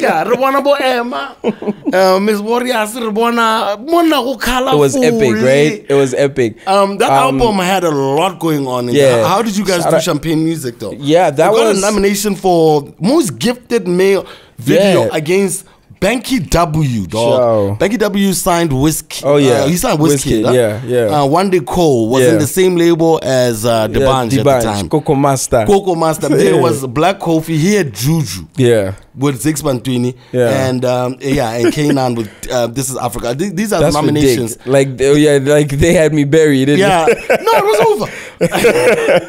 but it's wonderful to be able to see such kinds of things in hindsight. I haven't even thought about that category. Monday Cole, Banky W, That's Black wild. Coffee, and Kanan. Yeah, I'll never the guy forget who did how the whole World Cup I track. know, right? Yeah, that's like, yo. Here's a guy from little old Botswana. Oh yeah, that's why I always say. I mean, for me, when people want to talk like, oh man, you guys, you know, you didn't do this or didn't do that, I'm like, man, listen, like for the kids who were literally writing raps in their bedrooms and kicking them under their breath, you know, I think we've really been able to you know, satisfy a lot of career ambitions. I want to talk about a little bit about Bonemba when you get into these auditoriums. Yeah. And you've been nominated for Best Gifted. Yeah. I don't want to take it all the way back to Bogolo. I want to talk about now, because now you're an actual. Sure. Yeah, Mogolo and Tata actually. No, but this is 09, dog. But you know. Oh, I thought you meant like now isn't for this year's nominations for like Yamas and stuff. You got it. Yeah. That's also one go. Sure. Can you explain to these people what do you see when you get there, as far as like the Nigerians, sure, the South Africans, sure, the DRCs, yeah, and sure, dog, from suit to the car outside, oh yeah, to all off. Sure. Look, I mean, you see value chain. I mean, first thing is this, you know, people think entourage is just status, you know, and yeah, I guess there's dumb music acts that move like that, but you know, in those spaces you find entourage as roles. You know, everybody is got a role, is doing something, adding value there, you know, from you know, managers, road managers, business managers, publicists, you know, like you find that the units are quite big and rich. Yeah, and quite rich. Yes, you know, because you're literally looking at a money-making machine, a business that is moving with different parts, you know? I mean, I'll never forget, for instance, and every award show, every level is its own level, you know? So I remember those early Channel O days, but I remember one big leap forward for me was Afrima. You know, going to Dallas, and Jesus, like I didn't know guys like Diamond Platinums, you know, I didn't know Techno. Like we literally just met at the hotel, and then, you know, we end up spending the afternoon like going to the mall and stuff, you know what I mean? And yeah, and I could tell like, yeah, these guys move different, you know? Like dog, same type of story. We were at I get it. Foster won for Hot to Death, best Southern Africa. That's the first time I went to the Channel O Awards. Yeah. By the way, pause on Foster. Like I feel like we don't give him the credit he deserves. Like Foster, people tend to forget that he's the first guy to like open the doors. He won the first one. Yeah, he won the first one. And I mean, for me, as a top 5 BW MC, like I feel like he's the guy a lot of people forget on their list, you know what I mean? Yeah, but you just his sister. Like, oh my dude, like you go, wow, really? Wow. That was my girl. It created a my bad, it's all love. No, I shouldn't have done that. Yeah. But love, yeah. So shout out Mr. Doe, man. Yeah. No, he took me there to back him up. He was performing Hot to Death. Yeah. Hotter than one of the Devil's Rest. And then it's one of those trips where you have to go to the mall, yes, and hang out, and you know, I don't even have dough, man. You know, I'm gonna use per diem. Yeah, for whatever I can buy there. Yeah. I didn't even buy anything. Yeah. Those Nigerian guys got mad Yeah. when it was time to go back to the hotel. Yeah. But we're not kids. No. And we're with Body Banj and Yeah. all of these niggas. You know what them niggas did? Yeah. Niggas hired Mercedes Benzes, Yeah. courtesy cars. Yeah. Who you are not going to make us go back to the hotel now. Oh yeah. You should have seen us get back into the shuttles. Little bad.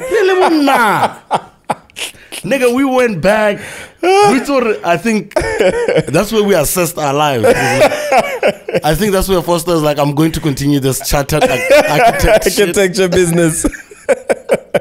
I'm not good. going to be done like this. Nah, for real. I think people just don't understand. Like it's a whole other level. It's a whole, and how are we other winning level. there though? Yeah. Look, I mean, this is the part where people need to realize how we've literally won against the odds throughout our lives, you know? And, you know, when I look at it now, and I see the fact that, you know, you've still got people like Bomposi Bina, you know, cutting through, fighting tooth and nail, you know. With no, as much support as those other people do you have, know what I'm saying? Compared to what Mpo has. Do you know what I mean? Her people, but like, you know, so I think it's just a question of what, like, yo, you know, the powers that be that really get it. It's time to really unlock the power of, you know, local economy. Yeah. Because, you know, I remember seeing what's my dude name, Oleku, Ice Prince, yeah. you know, on CNBC Africa, talk about how, you know, the reality is for him to be able to make certain moves, you know, he needed capital from his local economy, like serious capital injection. So when they were doing the telco deals that were putting them, you know, now in 7-figure bracket, you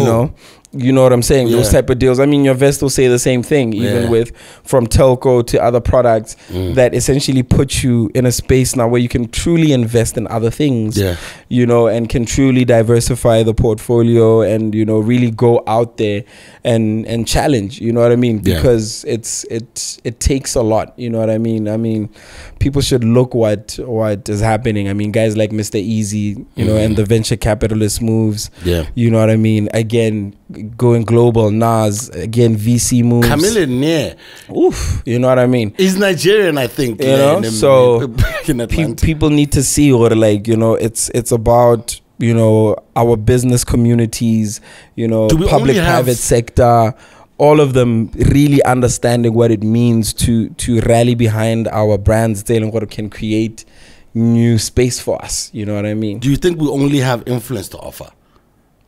No, because not at all. Because of popularity. Not at all. I mean, the catch is social capital, you know, can always be monetized. You know, the reason why we seem to be, you know, showing more social capital as value is because we haven't developed the rest of the chain, you know, that really allows us to turn all that goodwill, all these likes, all these views, all this following, you know, all this influence into, you know, real economy, you know, because I always say, for instance, on a skit show level, when I look at guys like William, you know, who's done incredible, you know, who to me I think is, you know, the next guy to truly, you know, pick up the baton and ensure we're still visible, you know, years later on an international award show level, on a international media, popular culture level, you know, but there's a trajectory that's kind of missing in terms of when you look at like Issa Rae, how they went from, you know, the Vines and those viral clips, you know, and the Quintas to developing sitcoms. Writing whole Emmy award-winning sitcoms and building series, you know, the Abbott Elementaries and all of that, you know. The Insecures, you know. So that's Issa Rae again. Yeah, that's Issa Rae, you know. The other one is Quinta. And when you look at, again, that trajectory, we're still not getting it right, you know. So these are the type of things think about and go, okay, until we connect the dots along those lines, you know. I know you knock on doors. Oh, for sure. As far as, I don't want to talk administrations, but I say there's a change now because there's a couple of people who've been in business and now are in government. Most of them, I don't know if it trickles down or no. They call them technocrats, I guess. Yes. Hey, with the advent of like technocrats all over our cabinets and all of that shit, we'd assume that niggas know something about business and how to align certain things like that. Yeah. I don't knock on as many doors as you. Tell me. You know, it's interesting because I think, you know, cultural spaces are always unique and they're always very, you know, non-linear. They're not based on textbooks, you know, and get out of music and entertainment are definitely, you know, driven by culture. Yeah. So we tell just because Otsene's gala for, you know, media or for, you know, whatever, right? Yeah.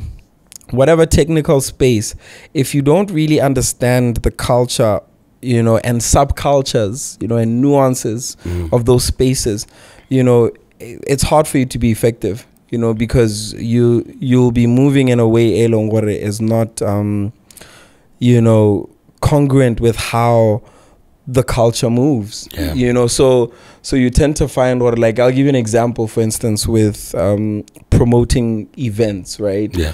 You know, most times with corporates or, you know, public sector initiatives, they'll do a lot in the way of the kind of channels they look at in terms of promoting. Yeah. But one simple one that they often overlook is that corner banner. It's from ways the white banner city painted with blue and red, right? Like the old school one. And I always say, yeah, I get it. It's not always appealing in terms of aesthetic. Yes, those banners. Yeah, all corners. Yeah, those banners, right? Those ones will get you more people than the Facebook posts. Than many posts, than many platforms, right? Because that's just the nuances of our local scene, right? Yeah. And I always say, look, if Franco's anything, still bagging, sorry. Do you see what I'm saying? Hey. If anything, you know, figure out how you step them up and whatever, you know, package them nicely to be, you know, in line with your brand or whatever. Yeah. But understanding those types of things versus just, you know, a great media plan theory. Yeah.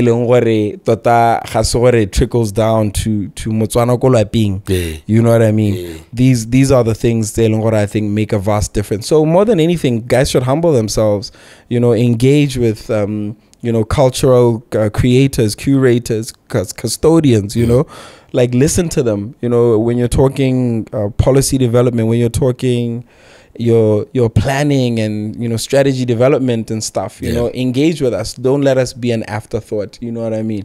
Yeah, build us into your budgets, you know, engage with us so you understand how value works. You know what I mean? I think they don't think experience as strata is as important as experience. Straight.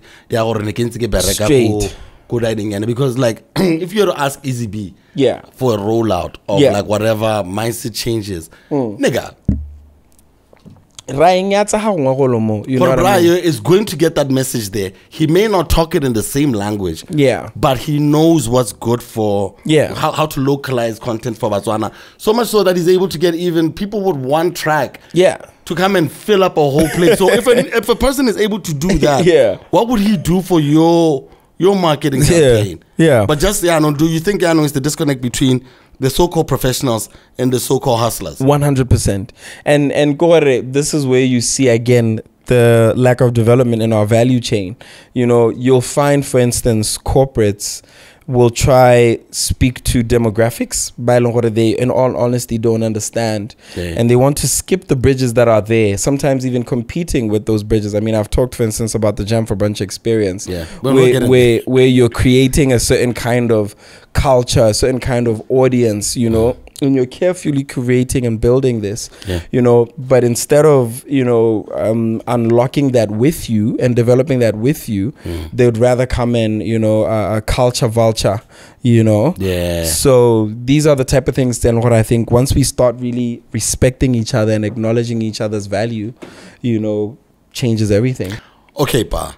Out of all of the things that I would ever have thought you to do, I never in my wildest dream ever thought you would ever be a Big Brother housemate. You know, and funny enough, you were actually like one of the favorites in the house. Yeah. First of all, how did it start off? How did you put it? You know, first thing is, it wasn't even on my radar. Yeah. It was literally Tsapo Mapanyan, who was working with MultiChoice, and I think that was one of the productions she was close to at the time, who was like, yo, I really think you should audition for this. Yeah, you know, so yeah, I did it really to you know, go with the suggestion. Yeah, a client, you know, was very supportive because you know, already with the Channel O's and having performed at Big Brother, you know, there was a relationship that was growing with you know, the DSTV Botswana team, MultiChoice Botswana team, you know. Yeah. So yeah, that was really why I went to the audition. I really didn't give it a lot of thought. Like,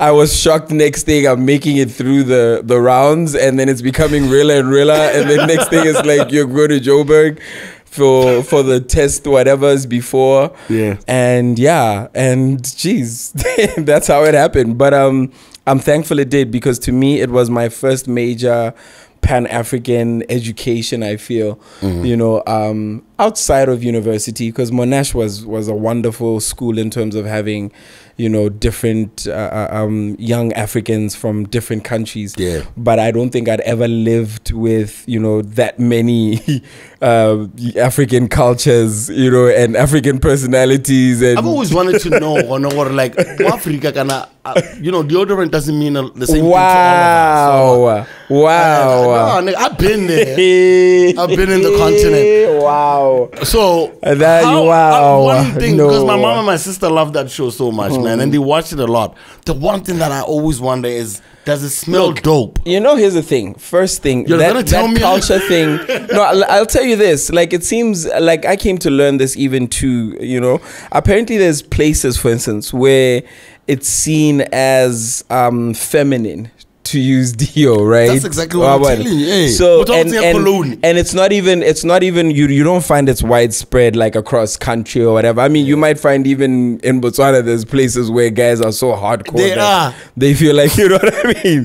That's the absolute most toxic masculinity of all time. You know, where you gang banging on Dio, bro. You know? So you know, those such stereotypes are horrible, you know, like how Ma Africa smells, Zeus? Just fine. Okay. Come on, Ma Africa, you know, like we are more the same than anything else in terms of the popular culture that unites us, you know. So you find what contemporary African citizens won't carry those types of beliefs. But you know the Jenny Fox joke, right? Yeah, no, and it was right here. So that's what usually when people go.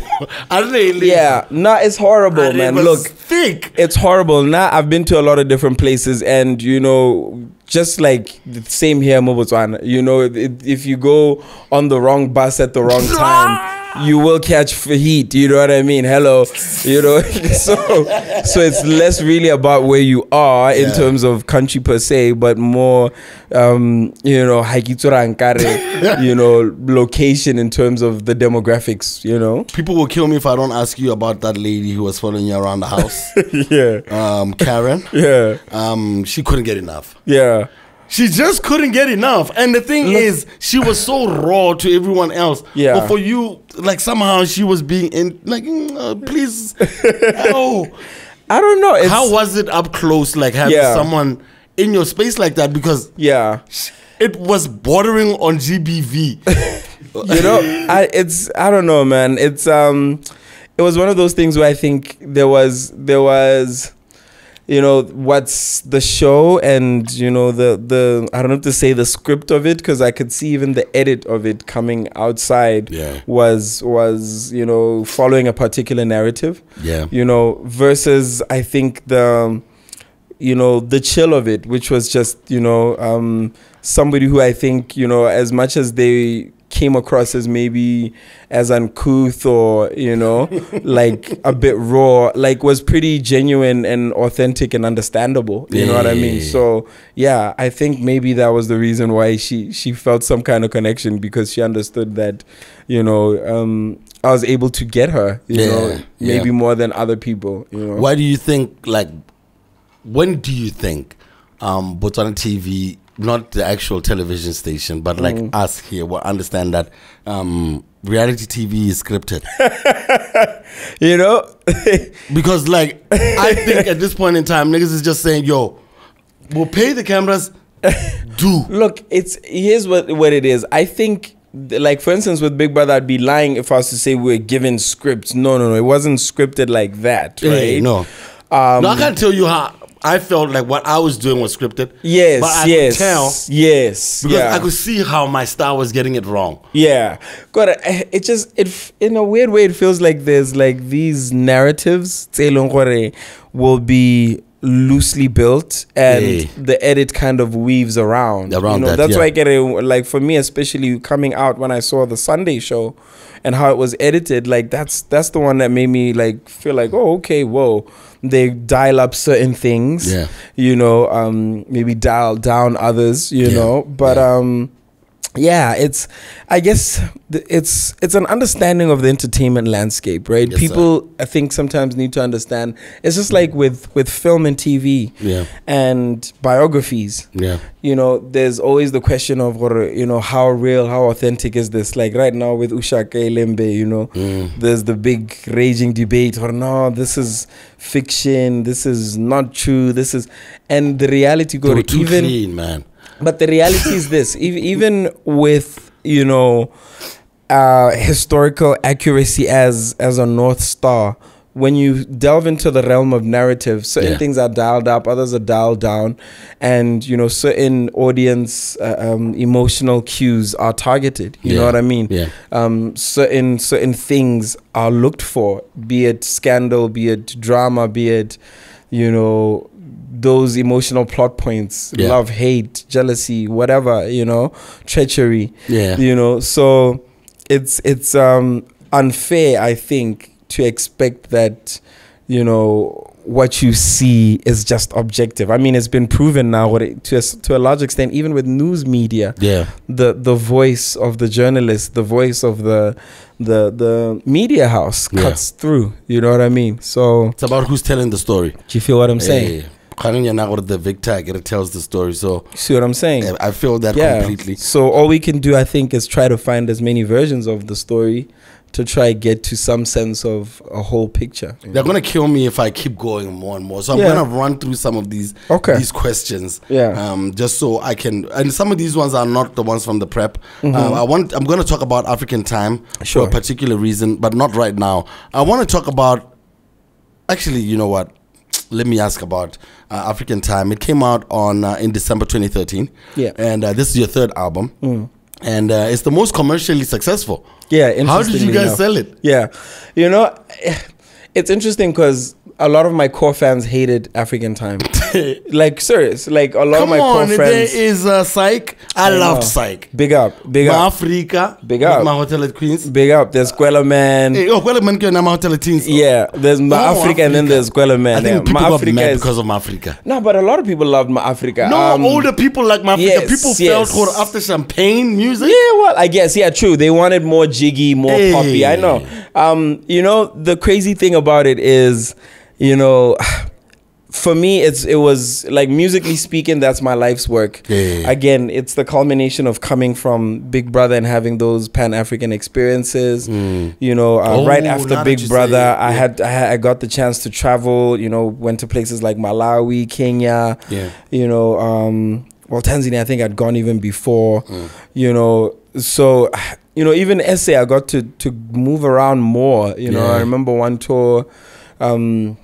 Little project thing that led me to even rural back corners of SA, and it really showed me, life, I think, in a way that I never anticipated. And then later on, being able to start traveling, across the world, going now to other states and stuff, and then seeing another chapter of Pan-Africanism and those different types of connections, So I think it was a natural evolution that was coming, and something that kind of like was a gateway that I needed to go through in terms of understanding myself as an African and other Africans around me, you know, before even getting a chance to speak to, you know, diaspora energies, you know. So I absolutely love that.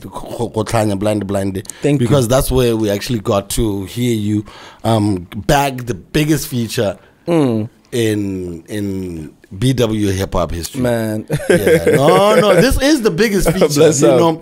You were able to get Stogie T and AKA on a track. Bless up. Mona. R.I.P. Mega. All right, you have to take us through how you guys made this happen. Yeah, man, that song. No, you guys wanna. The story. I need to know about this track. The story is crazy because it was like a lot of, you know, a series of fortunate events in terms of timing. First thing was I'd done this freestyle over Common, The Sixth Sense, and then I put it up on SoundCloud and I tweeted it, and one of the people who responded to it was Stogie. Yeah. And, you know, when he showed it love, I was like, man, I'm going to take the chance to send him something, you know, and sent him the joint. You know, he didn't even hesitate, like, you know, sent back something quick, fast. And then originally, crazy enough, it was supposed to just be me and him. We actually had a third verse, which was a back and forth between me and him. And then it just so happened that when we started talking about doing the video, again, Quack D was in the mix. He was shooting with Nick. They were shooting AKA's Jealousy video.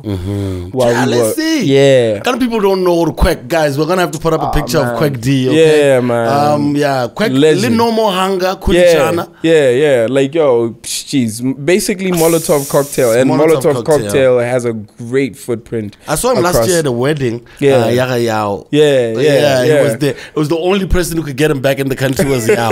You know what I mean? I want to fast forward a little bit to AKA and like your relationship with him. Yeah, I mean, early days, you know, I think it was just like literally everybody on the come up kind of thing, everybody trying to prove themselves, you know. And I think, interestingly enough, that's what's up, you know, for him, came at a point where I think, you know, there was still a bit of doubt, or people trying to throw doubt in some of the hip hop circles around his lyricism, and, you know.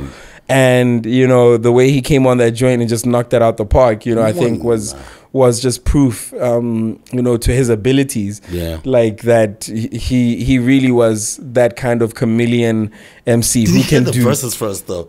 Yeah, he did. He did. And I mean, man, I literally remember the funny thing was him wanting wings. Like, we got to the studio, he listened to the thing, and he's like, yeah, this is on point. And he's like, yeah, I want to start writing, but I'm hungry. And he wanted wings. Like, get the man the wings, man. Yeah, so expeditiously, wings arrived, you know, and the wings gave him wings. Like, forget the Red Bull, you know. Because, man. And he chopped up that verse so beautifully. And rest is history. It's funny because I always feel like what he went through on that song, it's kind of like what Les went through on All Eyes on Me. Because I feel like he had the hardest job ever coming in after all of those dope verses. Now this was for the day to end it, and then he stepped and he hit it out the park. You know what I mean? So after Burna Boy and AKA, now that you think about it. And JR was killing that joint. You know what I mean? So it's something major for me when somebody comes in and like has the last verse and does the things. That is hip hop royalty right there. So, do you think that's why Casper didn't want to rhyme with you at Cliff Central? Oh, come on. No, man. Not at all. I mean, no, come on. That's ridiculous. What was going on in that studio? Because I have my own analogy of what was going on. I don't know, man. Now, let me tell you what I think. Yeah. You were there to rap. Yeah. What was he doing? Look, first and foremost, it was always love with Cass from early. No, I have love for Cass. Like, even... And I think... But I didn't like what happened there. I think different people reacted differently to that thing, you know, to a point where it became such a big thing. I mean, I saw Katlogaram Musa in the Motako book wrote it like it was a battle, right? Everyone talks about it like it was a battle. It wasn't. It really wasn't, right? I think, I mean, for me, it was just a question of like... you know, the champ had an off day, you know what I mean? Like, and it happens off of the back of the fact that, you know what, as the champ, you know, there's a certain comfortability that you have, you know what I mean? I don't think people understand. No, wait, hear me. I don't think people understand. For a guy like Casper, there really hasn't been a lot to prove for the longest time. Yeah. You know, I mean, it's funny with Solomon, it felt like, you know, there was an element of, you know, finally wanting to put the lyricism, you know, thing to rest, yeah. right? Yeah. And I'm glad that people can finally hear it for what it is, in terms of the fact that dude has, you know, a skilled pen. We've always known that. It's just there's always been this thing, which, like I say, maybe times like that haven't always helped in terms of feeling maybe a bit too comfortable at a certain point. I mean, he gives respect that I can give him. Yeah, and I appreciate lot of that. the time, I appreciate like, he that. gives so Him much and respect. Tilly, mad love to them, man. All Like, the and that's why time. for me, it's always All the love and time. respect to them too. You know what I mean? But I just felt at that point in time, as much as like I know, what I respected for a lot of BW people, myself included, yourself included, and I just felt in that moment, you know, you're there, you're at an O'Neal spot, you're not gonna not rap. Sure. You know, we want O'Neal to flourish. Yeah. You are on his thing, and you know, hata rap. Sure. And when it's like keyboard, it's still rap less the key. Yeah. Look, like I say, Come on, son. Like I say, he knows better than that, though, and I think you know, an element thing, and that's what I'm saying. Like, he didn't you have know, to do all that, because like at the end of it all, it then looks bad on you. And I think he's smart enough to know that. That's at that why moment. I say, look, you know, for me, I think it became a moment that like helped elevate everyone in a lot of ways. No, wait, feel me, because I'm sure that he went back and, you know, the flack that you're giving him right now, that some of the people like in comments and whatever were giving him, I think he came to appreciate one more. Like, you know, you always have to, even when you are the champ, you know what it's like. I'll use basketball analogy. It's like, you know, you've already won several rings. Yeah. You've proved it all. Because don't get it twisted. Like, he's done won it. He's already won. He's done everything. You know what I mean? He's already won. He really doesn't need to prove anything. But when you hit the street ball court, a lot of those dudes don't care that you've already got 5 rings from, you know, NBA championships. Drew League that's we're in there. You see what I'm saying? Yeah, we're in dudes there. want you to get Ruckus. Come They want get this 50. They want you to go full on Rucker Park, go on street ball mode. You know what I mean? Yeah. So I think that's again one of the interesting things about this hip hop culture, what like how it can keep you on your toes. You know what I mean? No doubt. Yeah. On the other side of the coin, Reese has you on his top 5 list. Man, humbled. Yeah, I heard really it on humbling. rap first as well. No, that's really humbling, because like, I mean, geez, for somebody of his generation that's as gifted as he is, who's achieved all that he has, you know what I mean? It's a really special shout out. Like, it means a lot to me that you know, the kids who I listen to, and I say kids with all due respect, you know, that have advanced, you know, the pen game, that have, you know, even moved the sonics forward, because I've always loved, you know, their understanding of not just the lyricism, but even, you know, the production of it all. I mean, you know, how guys are willing to vibe on lo-fi and chill hop and, you know, like proper backpacker energy. You know what I mean? Still I love rapping. it. I love it. It's really special to me. So yeah, like major props to the young king, man. And he hasn't even just said it also on a record. He doubled down on an interview when they were launching Revenge Club Records, founded by Reese himself, Jay Jody, who I think is amazing also. Word. His bro, and TK and all of that. All right. I want to talk about the business ventures, because we can't do 2 hours, but the wifey is going to kill us. Jam for Brunch. We all know what Jam for Brunch meant to Sundays in BW. It was the first. Oh, yes. Yeah. Pioneers. I mean, I don't want to get into how it was made and all of that. For those who don't know about Jam for Brunch, get on Facebook, look for the Jam for Brunch page. Word. Look up Jam for Brunch on newspapers.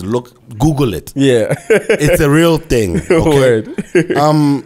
When did you decide, or no, now these people are now jacking my idea because now I know you. First know. and foremost, not my idea. Basadi idea, Dibela your as idea. founder, and then Zandile Rameko as co-founder.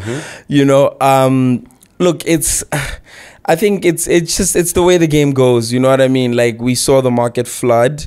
I think COVID law and obviously played a major part. You know, and Well, that was before COVID when corporates trying to do that same we event. already had we had that happening. I mean, geez, from corporates rushing the market, you know, to other SMMEs coming in with a similar offer, similar days, you know. And I think one thing that we haven't understood well as Batswana is collaborative competition. I've spoken about it on different platforms, but I think we need to understand whether a market which is niche, it's important for us to figure out okay, how do you really spread out offerings to make it sustainable? Because when we all flooded, at the end of the day, you know, it drives value down and the whole thing comes crashing after a while, you know. No one wins. So exactly, you know, so yeah, I hope in the new era of, you know, trying to bring it back, you know, we're able to find, you know, ourselves in a way that, you know, truly allows us again to keep setting ourselves apart, you know, not get caught in the mix of, you know, creating this homogenous offering. It's like everybody was kind of trying to create the same thing, Dog. you know, and then obviously diversify, because we've always been keen on finding, you know, spaces to unlock in whether be it fast moving consumer goods space, be it hospitality space, you know. So yeah, there's a lot to still leverage in that brand, and I'm excited that people still are hungry for it. You know, I mean, I love the fact that, you know, PODI-CAST has, for you, brought back such a legendary, iconic brand that, you know, was pioneering again in terms of merchandising out here. So I'm just, yeah, you know what I mean? On some, what the hell? Listen, PODI came back as a podcast. You know what I'm saying? And that's the thing that people don't realize half the time. There's so many things that, you know, come back in different ways that you know, actually have an ultimate destination. We're still just you know, detouring through. Definitely. You know? So yeah. I want to talk about your relationship with the U.S. Embassy. My producer has gang questions. We sort of it's like test Jesus. And he's telling me, I'm running a test, but I'll send the prep later. How are you running a test with like 7 pages? I know, right? Like, it's the longest interview I've ever done for sure. Dude, no, but we're gonna wrap it up. I want to talk about your relationship with the U.S. Embassy. Sure. You're one of the people who the U.S. Embassy sent. Well, this is how the press release reads. Sure. Hip hop legend Zeus Bantsi is attending the U.S. Africa Leaders Summit, which is being held in Washington, USA. And U.S. is proud to send the Batswana award-winning creative legend to Washington to attend the Leaders Summit. What? And then you're also a Mandela Washington Fellowship Yali alumni of 2016. What does the U.S. want with us? Oh man. I've always wanted to ask someone who can tell me. Listen, hey, Tato, go and be a Yali. What? It's like, look, what am I doing? Yeah, hey. It's interesting. Look, I think it goes without saying, there's definitely an extension of, you know, diplomatic relations. Is embedded in, you know, the development programs that we've had, you know, opportunity to access, or at least, you know, some of us have.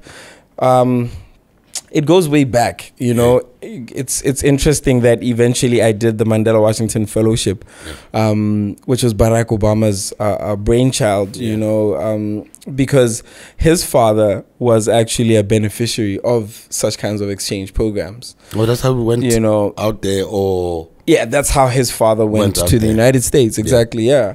So it's really nothing new in terms of, you know, a program like that.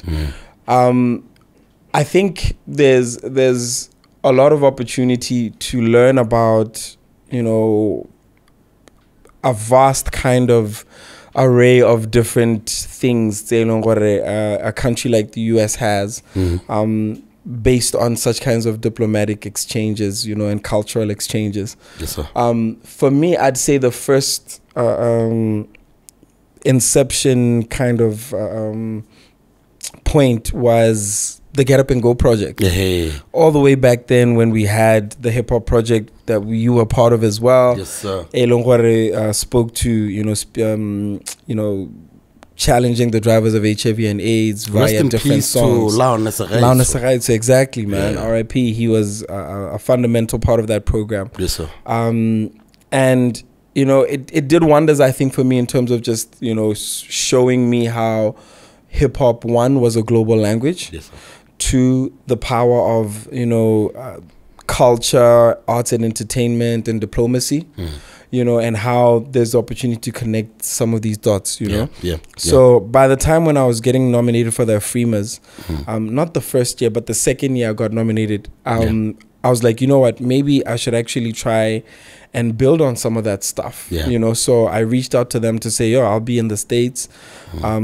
What can I do, to learn, to grow, as an individual, as a leader, Yeah. And that's how I ended up getting the IVLP, the International Visitors Leadership Program. Yeah. And that's a major program. I mean, I was shocked when I saw some of the people who've done it before, like a lot of presidents, I believe even our current president did that program back in the day. No doubt. We're on the right road. We're on the right road. So no, maybe you be the change we want to see.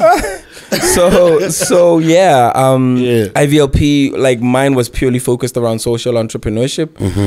Again, it's been wonderful to have the opportunity to grow in ideas and spaces that aren't always, the flavor of the month here. Yeah. So I think concepts like bonobo social entrepreneurship haven't been, really embraced here. When people think about, are you a business person or are you an NGO person? Most people don't think that you can actually be a combination of those two people. They feel if you're making any type of money from doing any type of societal change, you're a bad guy. You're a problem. You're stealing. And the hilarious thing for me is always, okay, so we're happy with people making money by damaging society. So we're happy to profit off of poison and death and bad messages and what, right? Would you rather have that or have someone getting paid for making good stuff happen? I would be very happy to see the kids in my neighborhood and all over this country inspired to build sustainable enterprise by making positive change. Because that literally is a win-win. Because by the way, social enterprise first and foremost already takes away this obsession with profit by any means. Capitalism. To a point, you will destroy your environment, your communities, whatever. What I mean. Social enterprise embraces the fact that for me to be sustainable and grow, I have to be contributing sustainably and giving back to my communities, Definitely. So such kinds of concepts, they've been, ahead of the curve with, and of course we understand as well there's an element of justice, has to be addressed, because it's not like, the American government itself is perfect.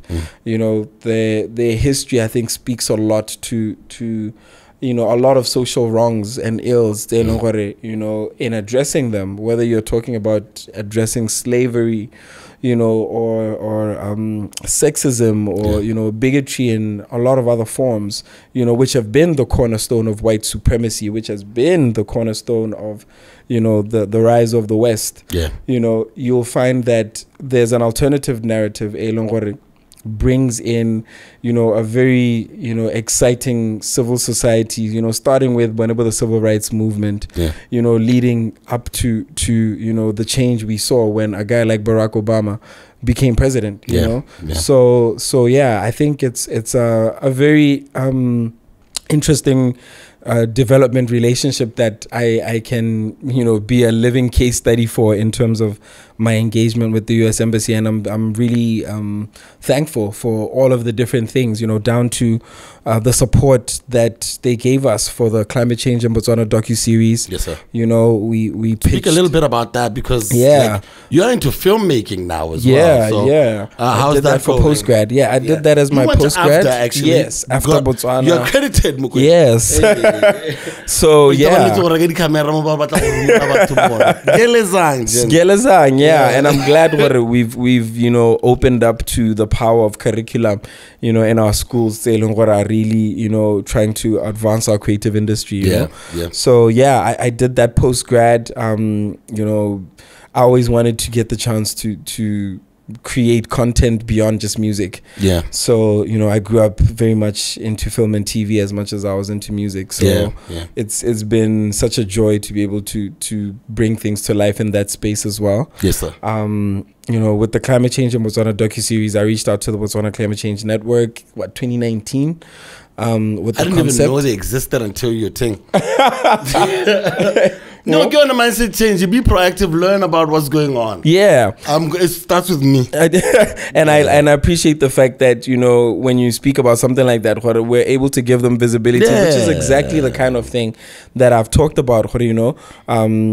We're still talking STEM, Botswana, whereas most of the world is talking STEAM, streamer, you know, and now including robotics, you know, ethics, religion. They're moving too fast.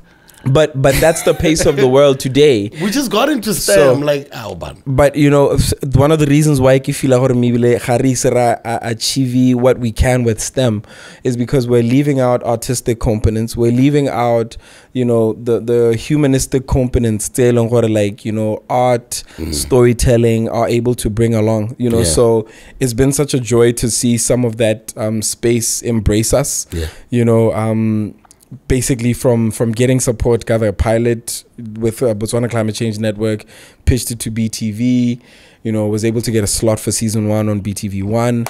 So yeah, that's been quite incredible. I mean, we won biggest milestone, winning best research reporter at the National Research Excellence Awards. Yeah, so yeah, it's been such an exciting journey. We're looking forward to syndication now for season 1 and then development of season 2 and 3 and all. Yeah, awesome stuff. I want my top 5s now. Sure. Okay. Top 5 BW hip hop. Okay. Dead or alive. Jeez. Okay. Listen, I mean, my number 1 is always Nomad. It goes without saying. Mr. Mapine, no doubt. Yeah. You know, number 2, obviously, I place myself. Oh, you better. Yeah. But I'm not mad at anybody placing you at 2. No. You know? They better place me somewhere. So we're at 3 right now, right? Yeah. It's a very hard toss up because I always feel like Diablo for me comes in, you know, because of the linguistics as well, what he's done with Kalanga, you know, groundbreaking, you know, and people forget my man's had major impact in SA as well, you know. He was on a track with Pitch Black Afro. You know what I'm saying? Groundbreaking. South African hip hop was actually on its way up. Exactly. Had DJ Cleo leave quite to a little bit. Exactly. To come and put bass on that track. Exactly. And essentially, you know, they draked them in terms of pulling a joint that he'd done already. And then went and did it. You know what I mean? Yeah. So, you know, that was major.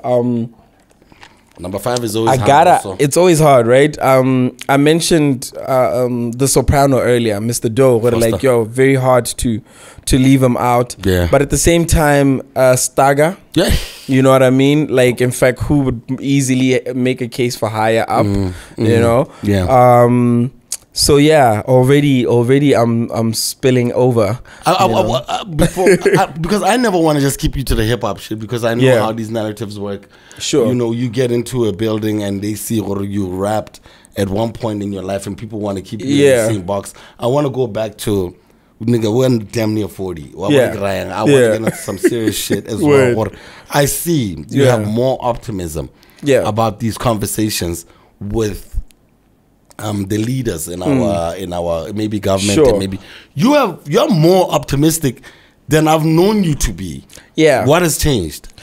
Look, I think one of the big things for me has just been, you know, figuring out that, you know, pessimism and frustration, can get the best of you when that's all you see, whereas the more you focus on your own locus of control, kind of like Stephen Covey puts it, the more you are actually able to change things, you know what I mean? So it stops being just about like, letting your environment lead you, but you lead your environment, know?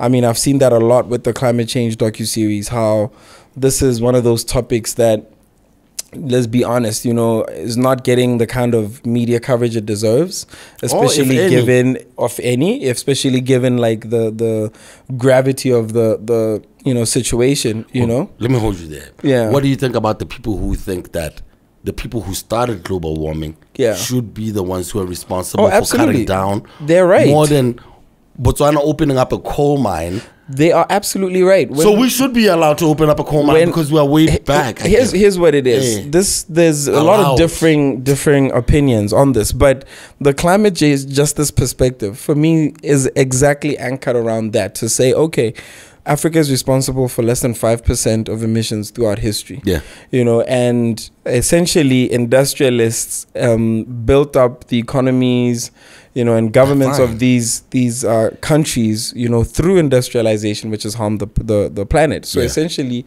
the planet was put up for sale. Somebody made a profit, you know.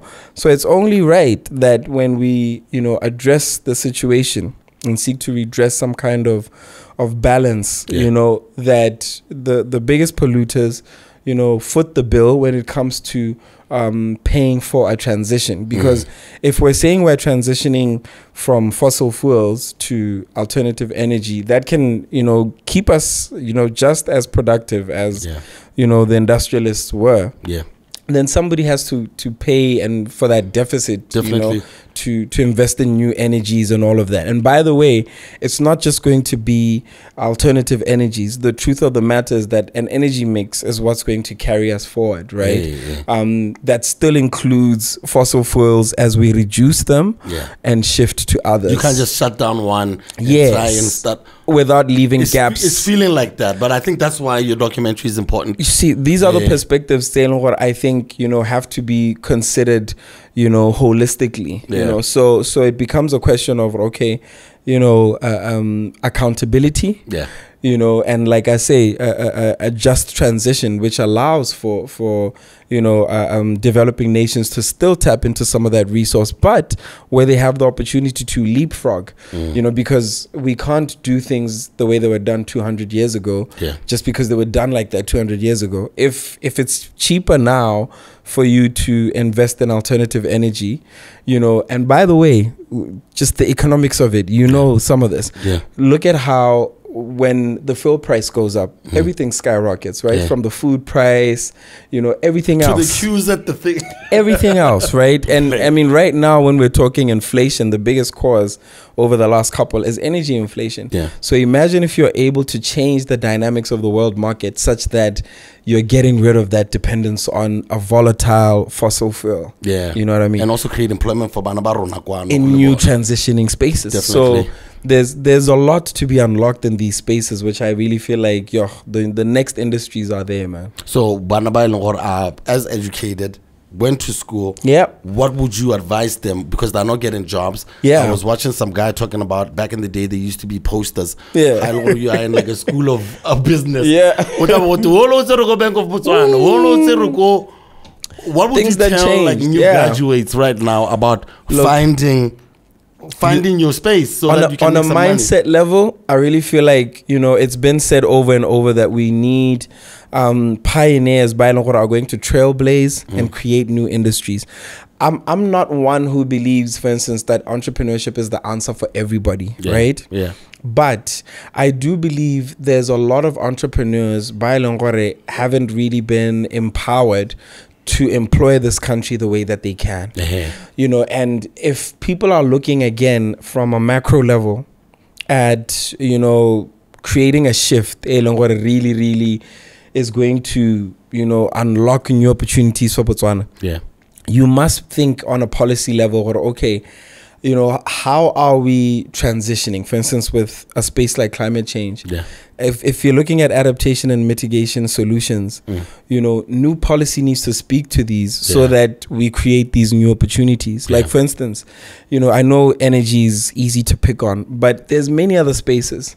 When we think of water, for instance, water management, are we harvesting enough water in a drought-stricken country? The droughts are getting worse. We've gone from 4-year cycles to 2-year cycles and stuff.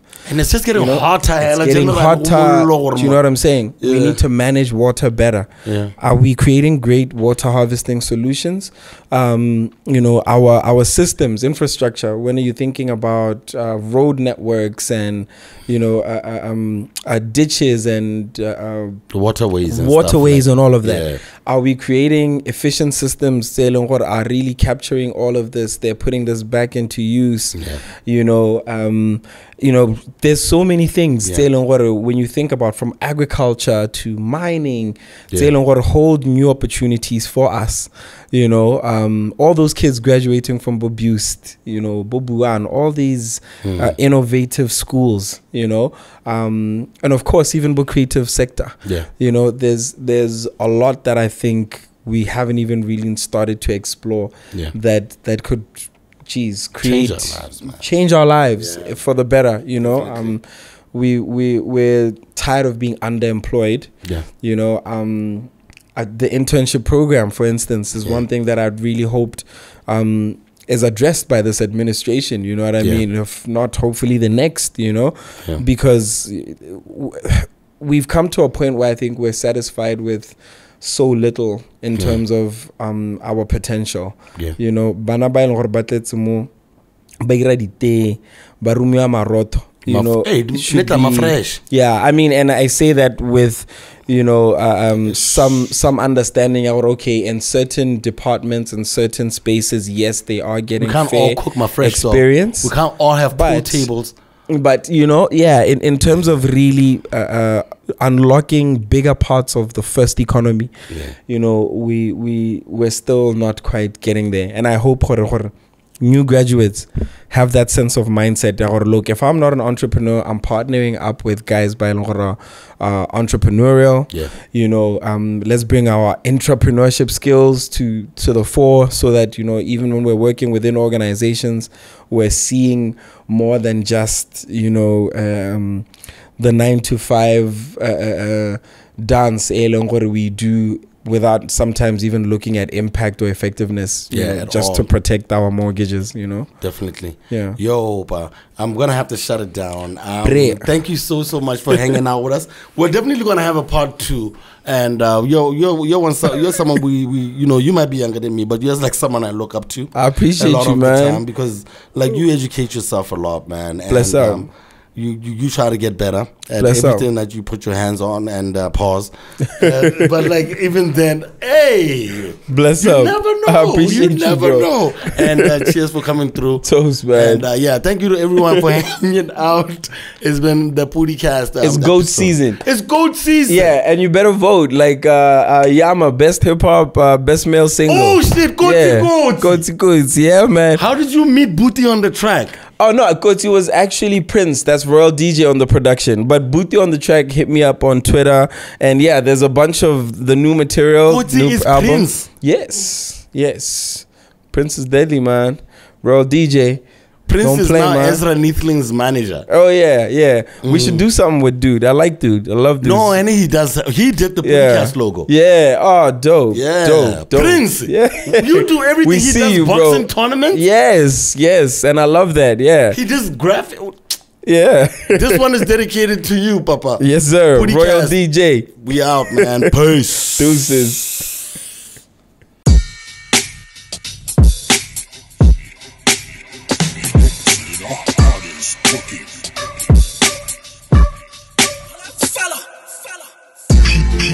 Of different identities. PODI-CAST with BSCA.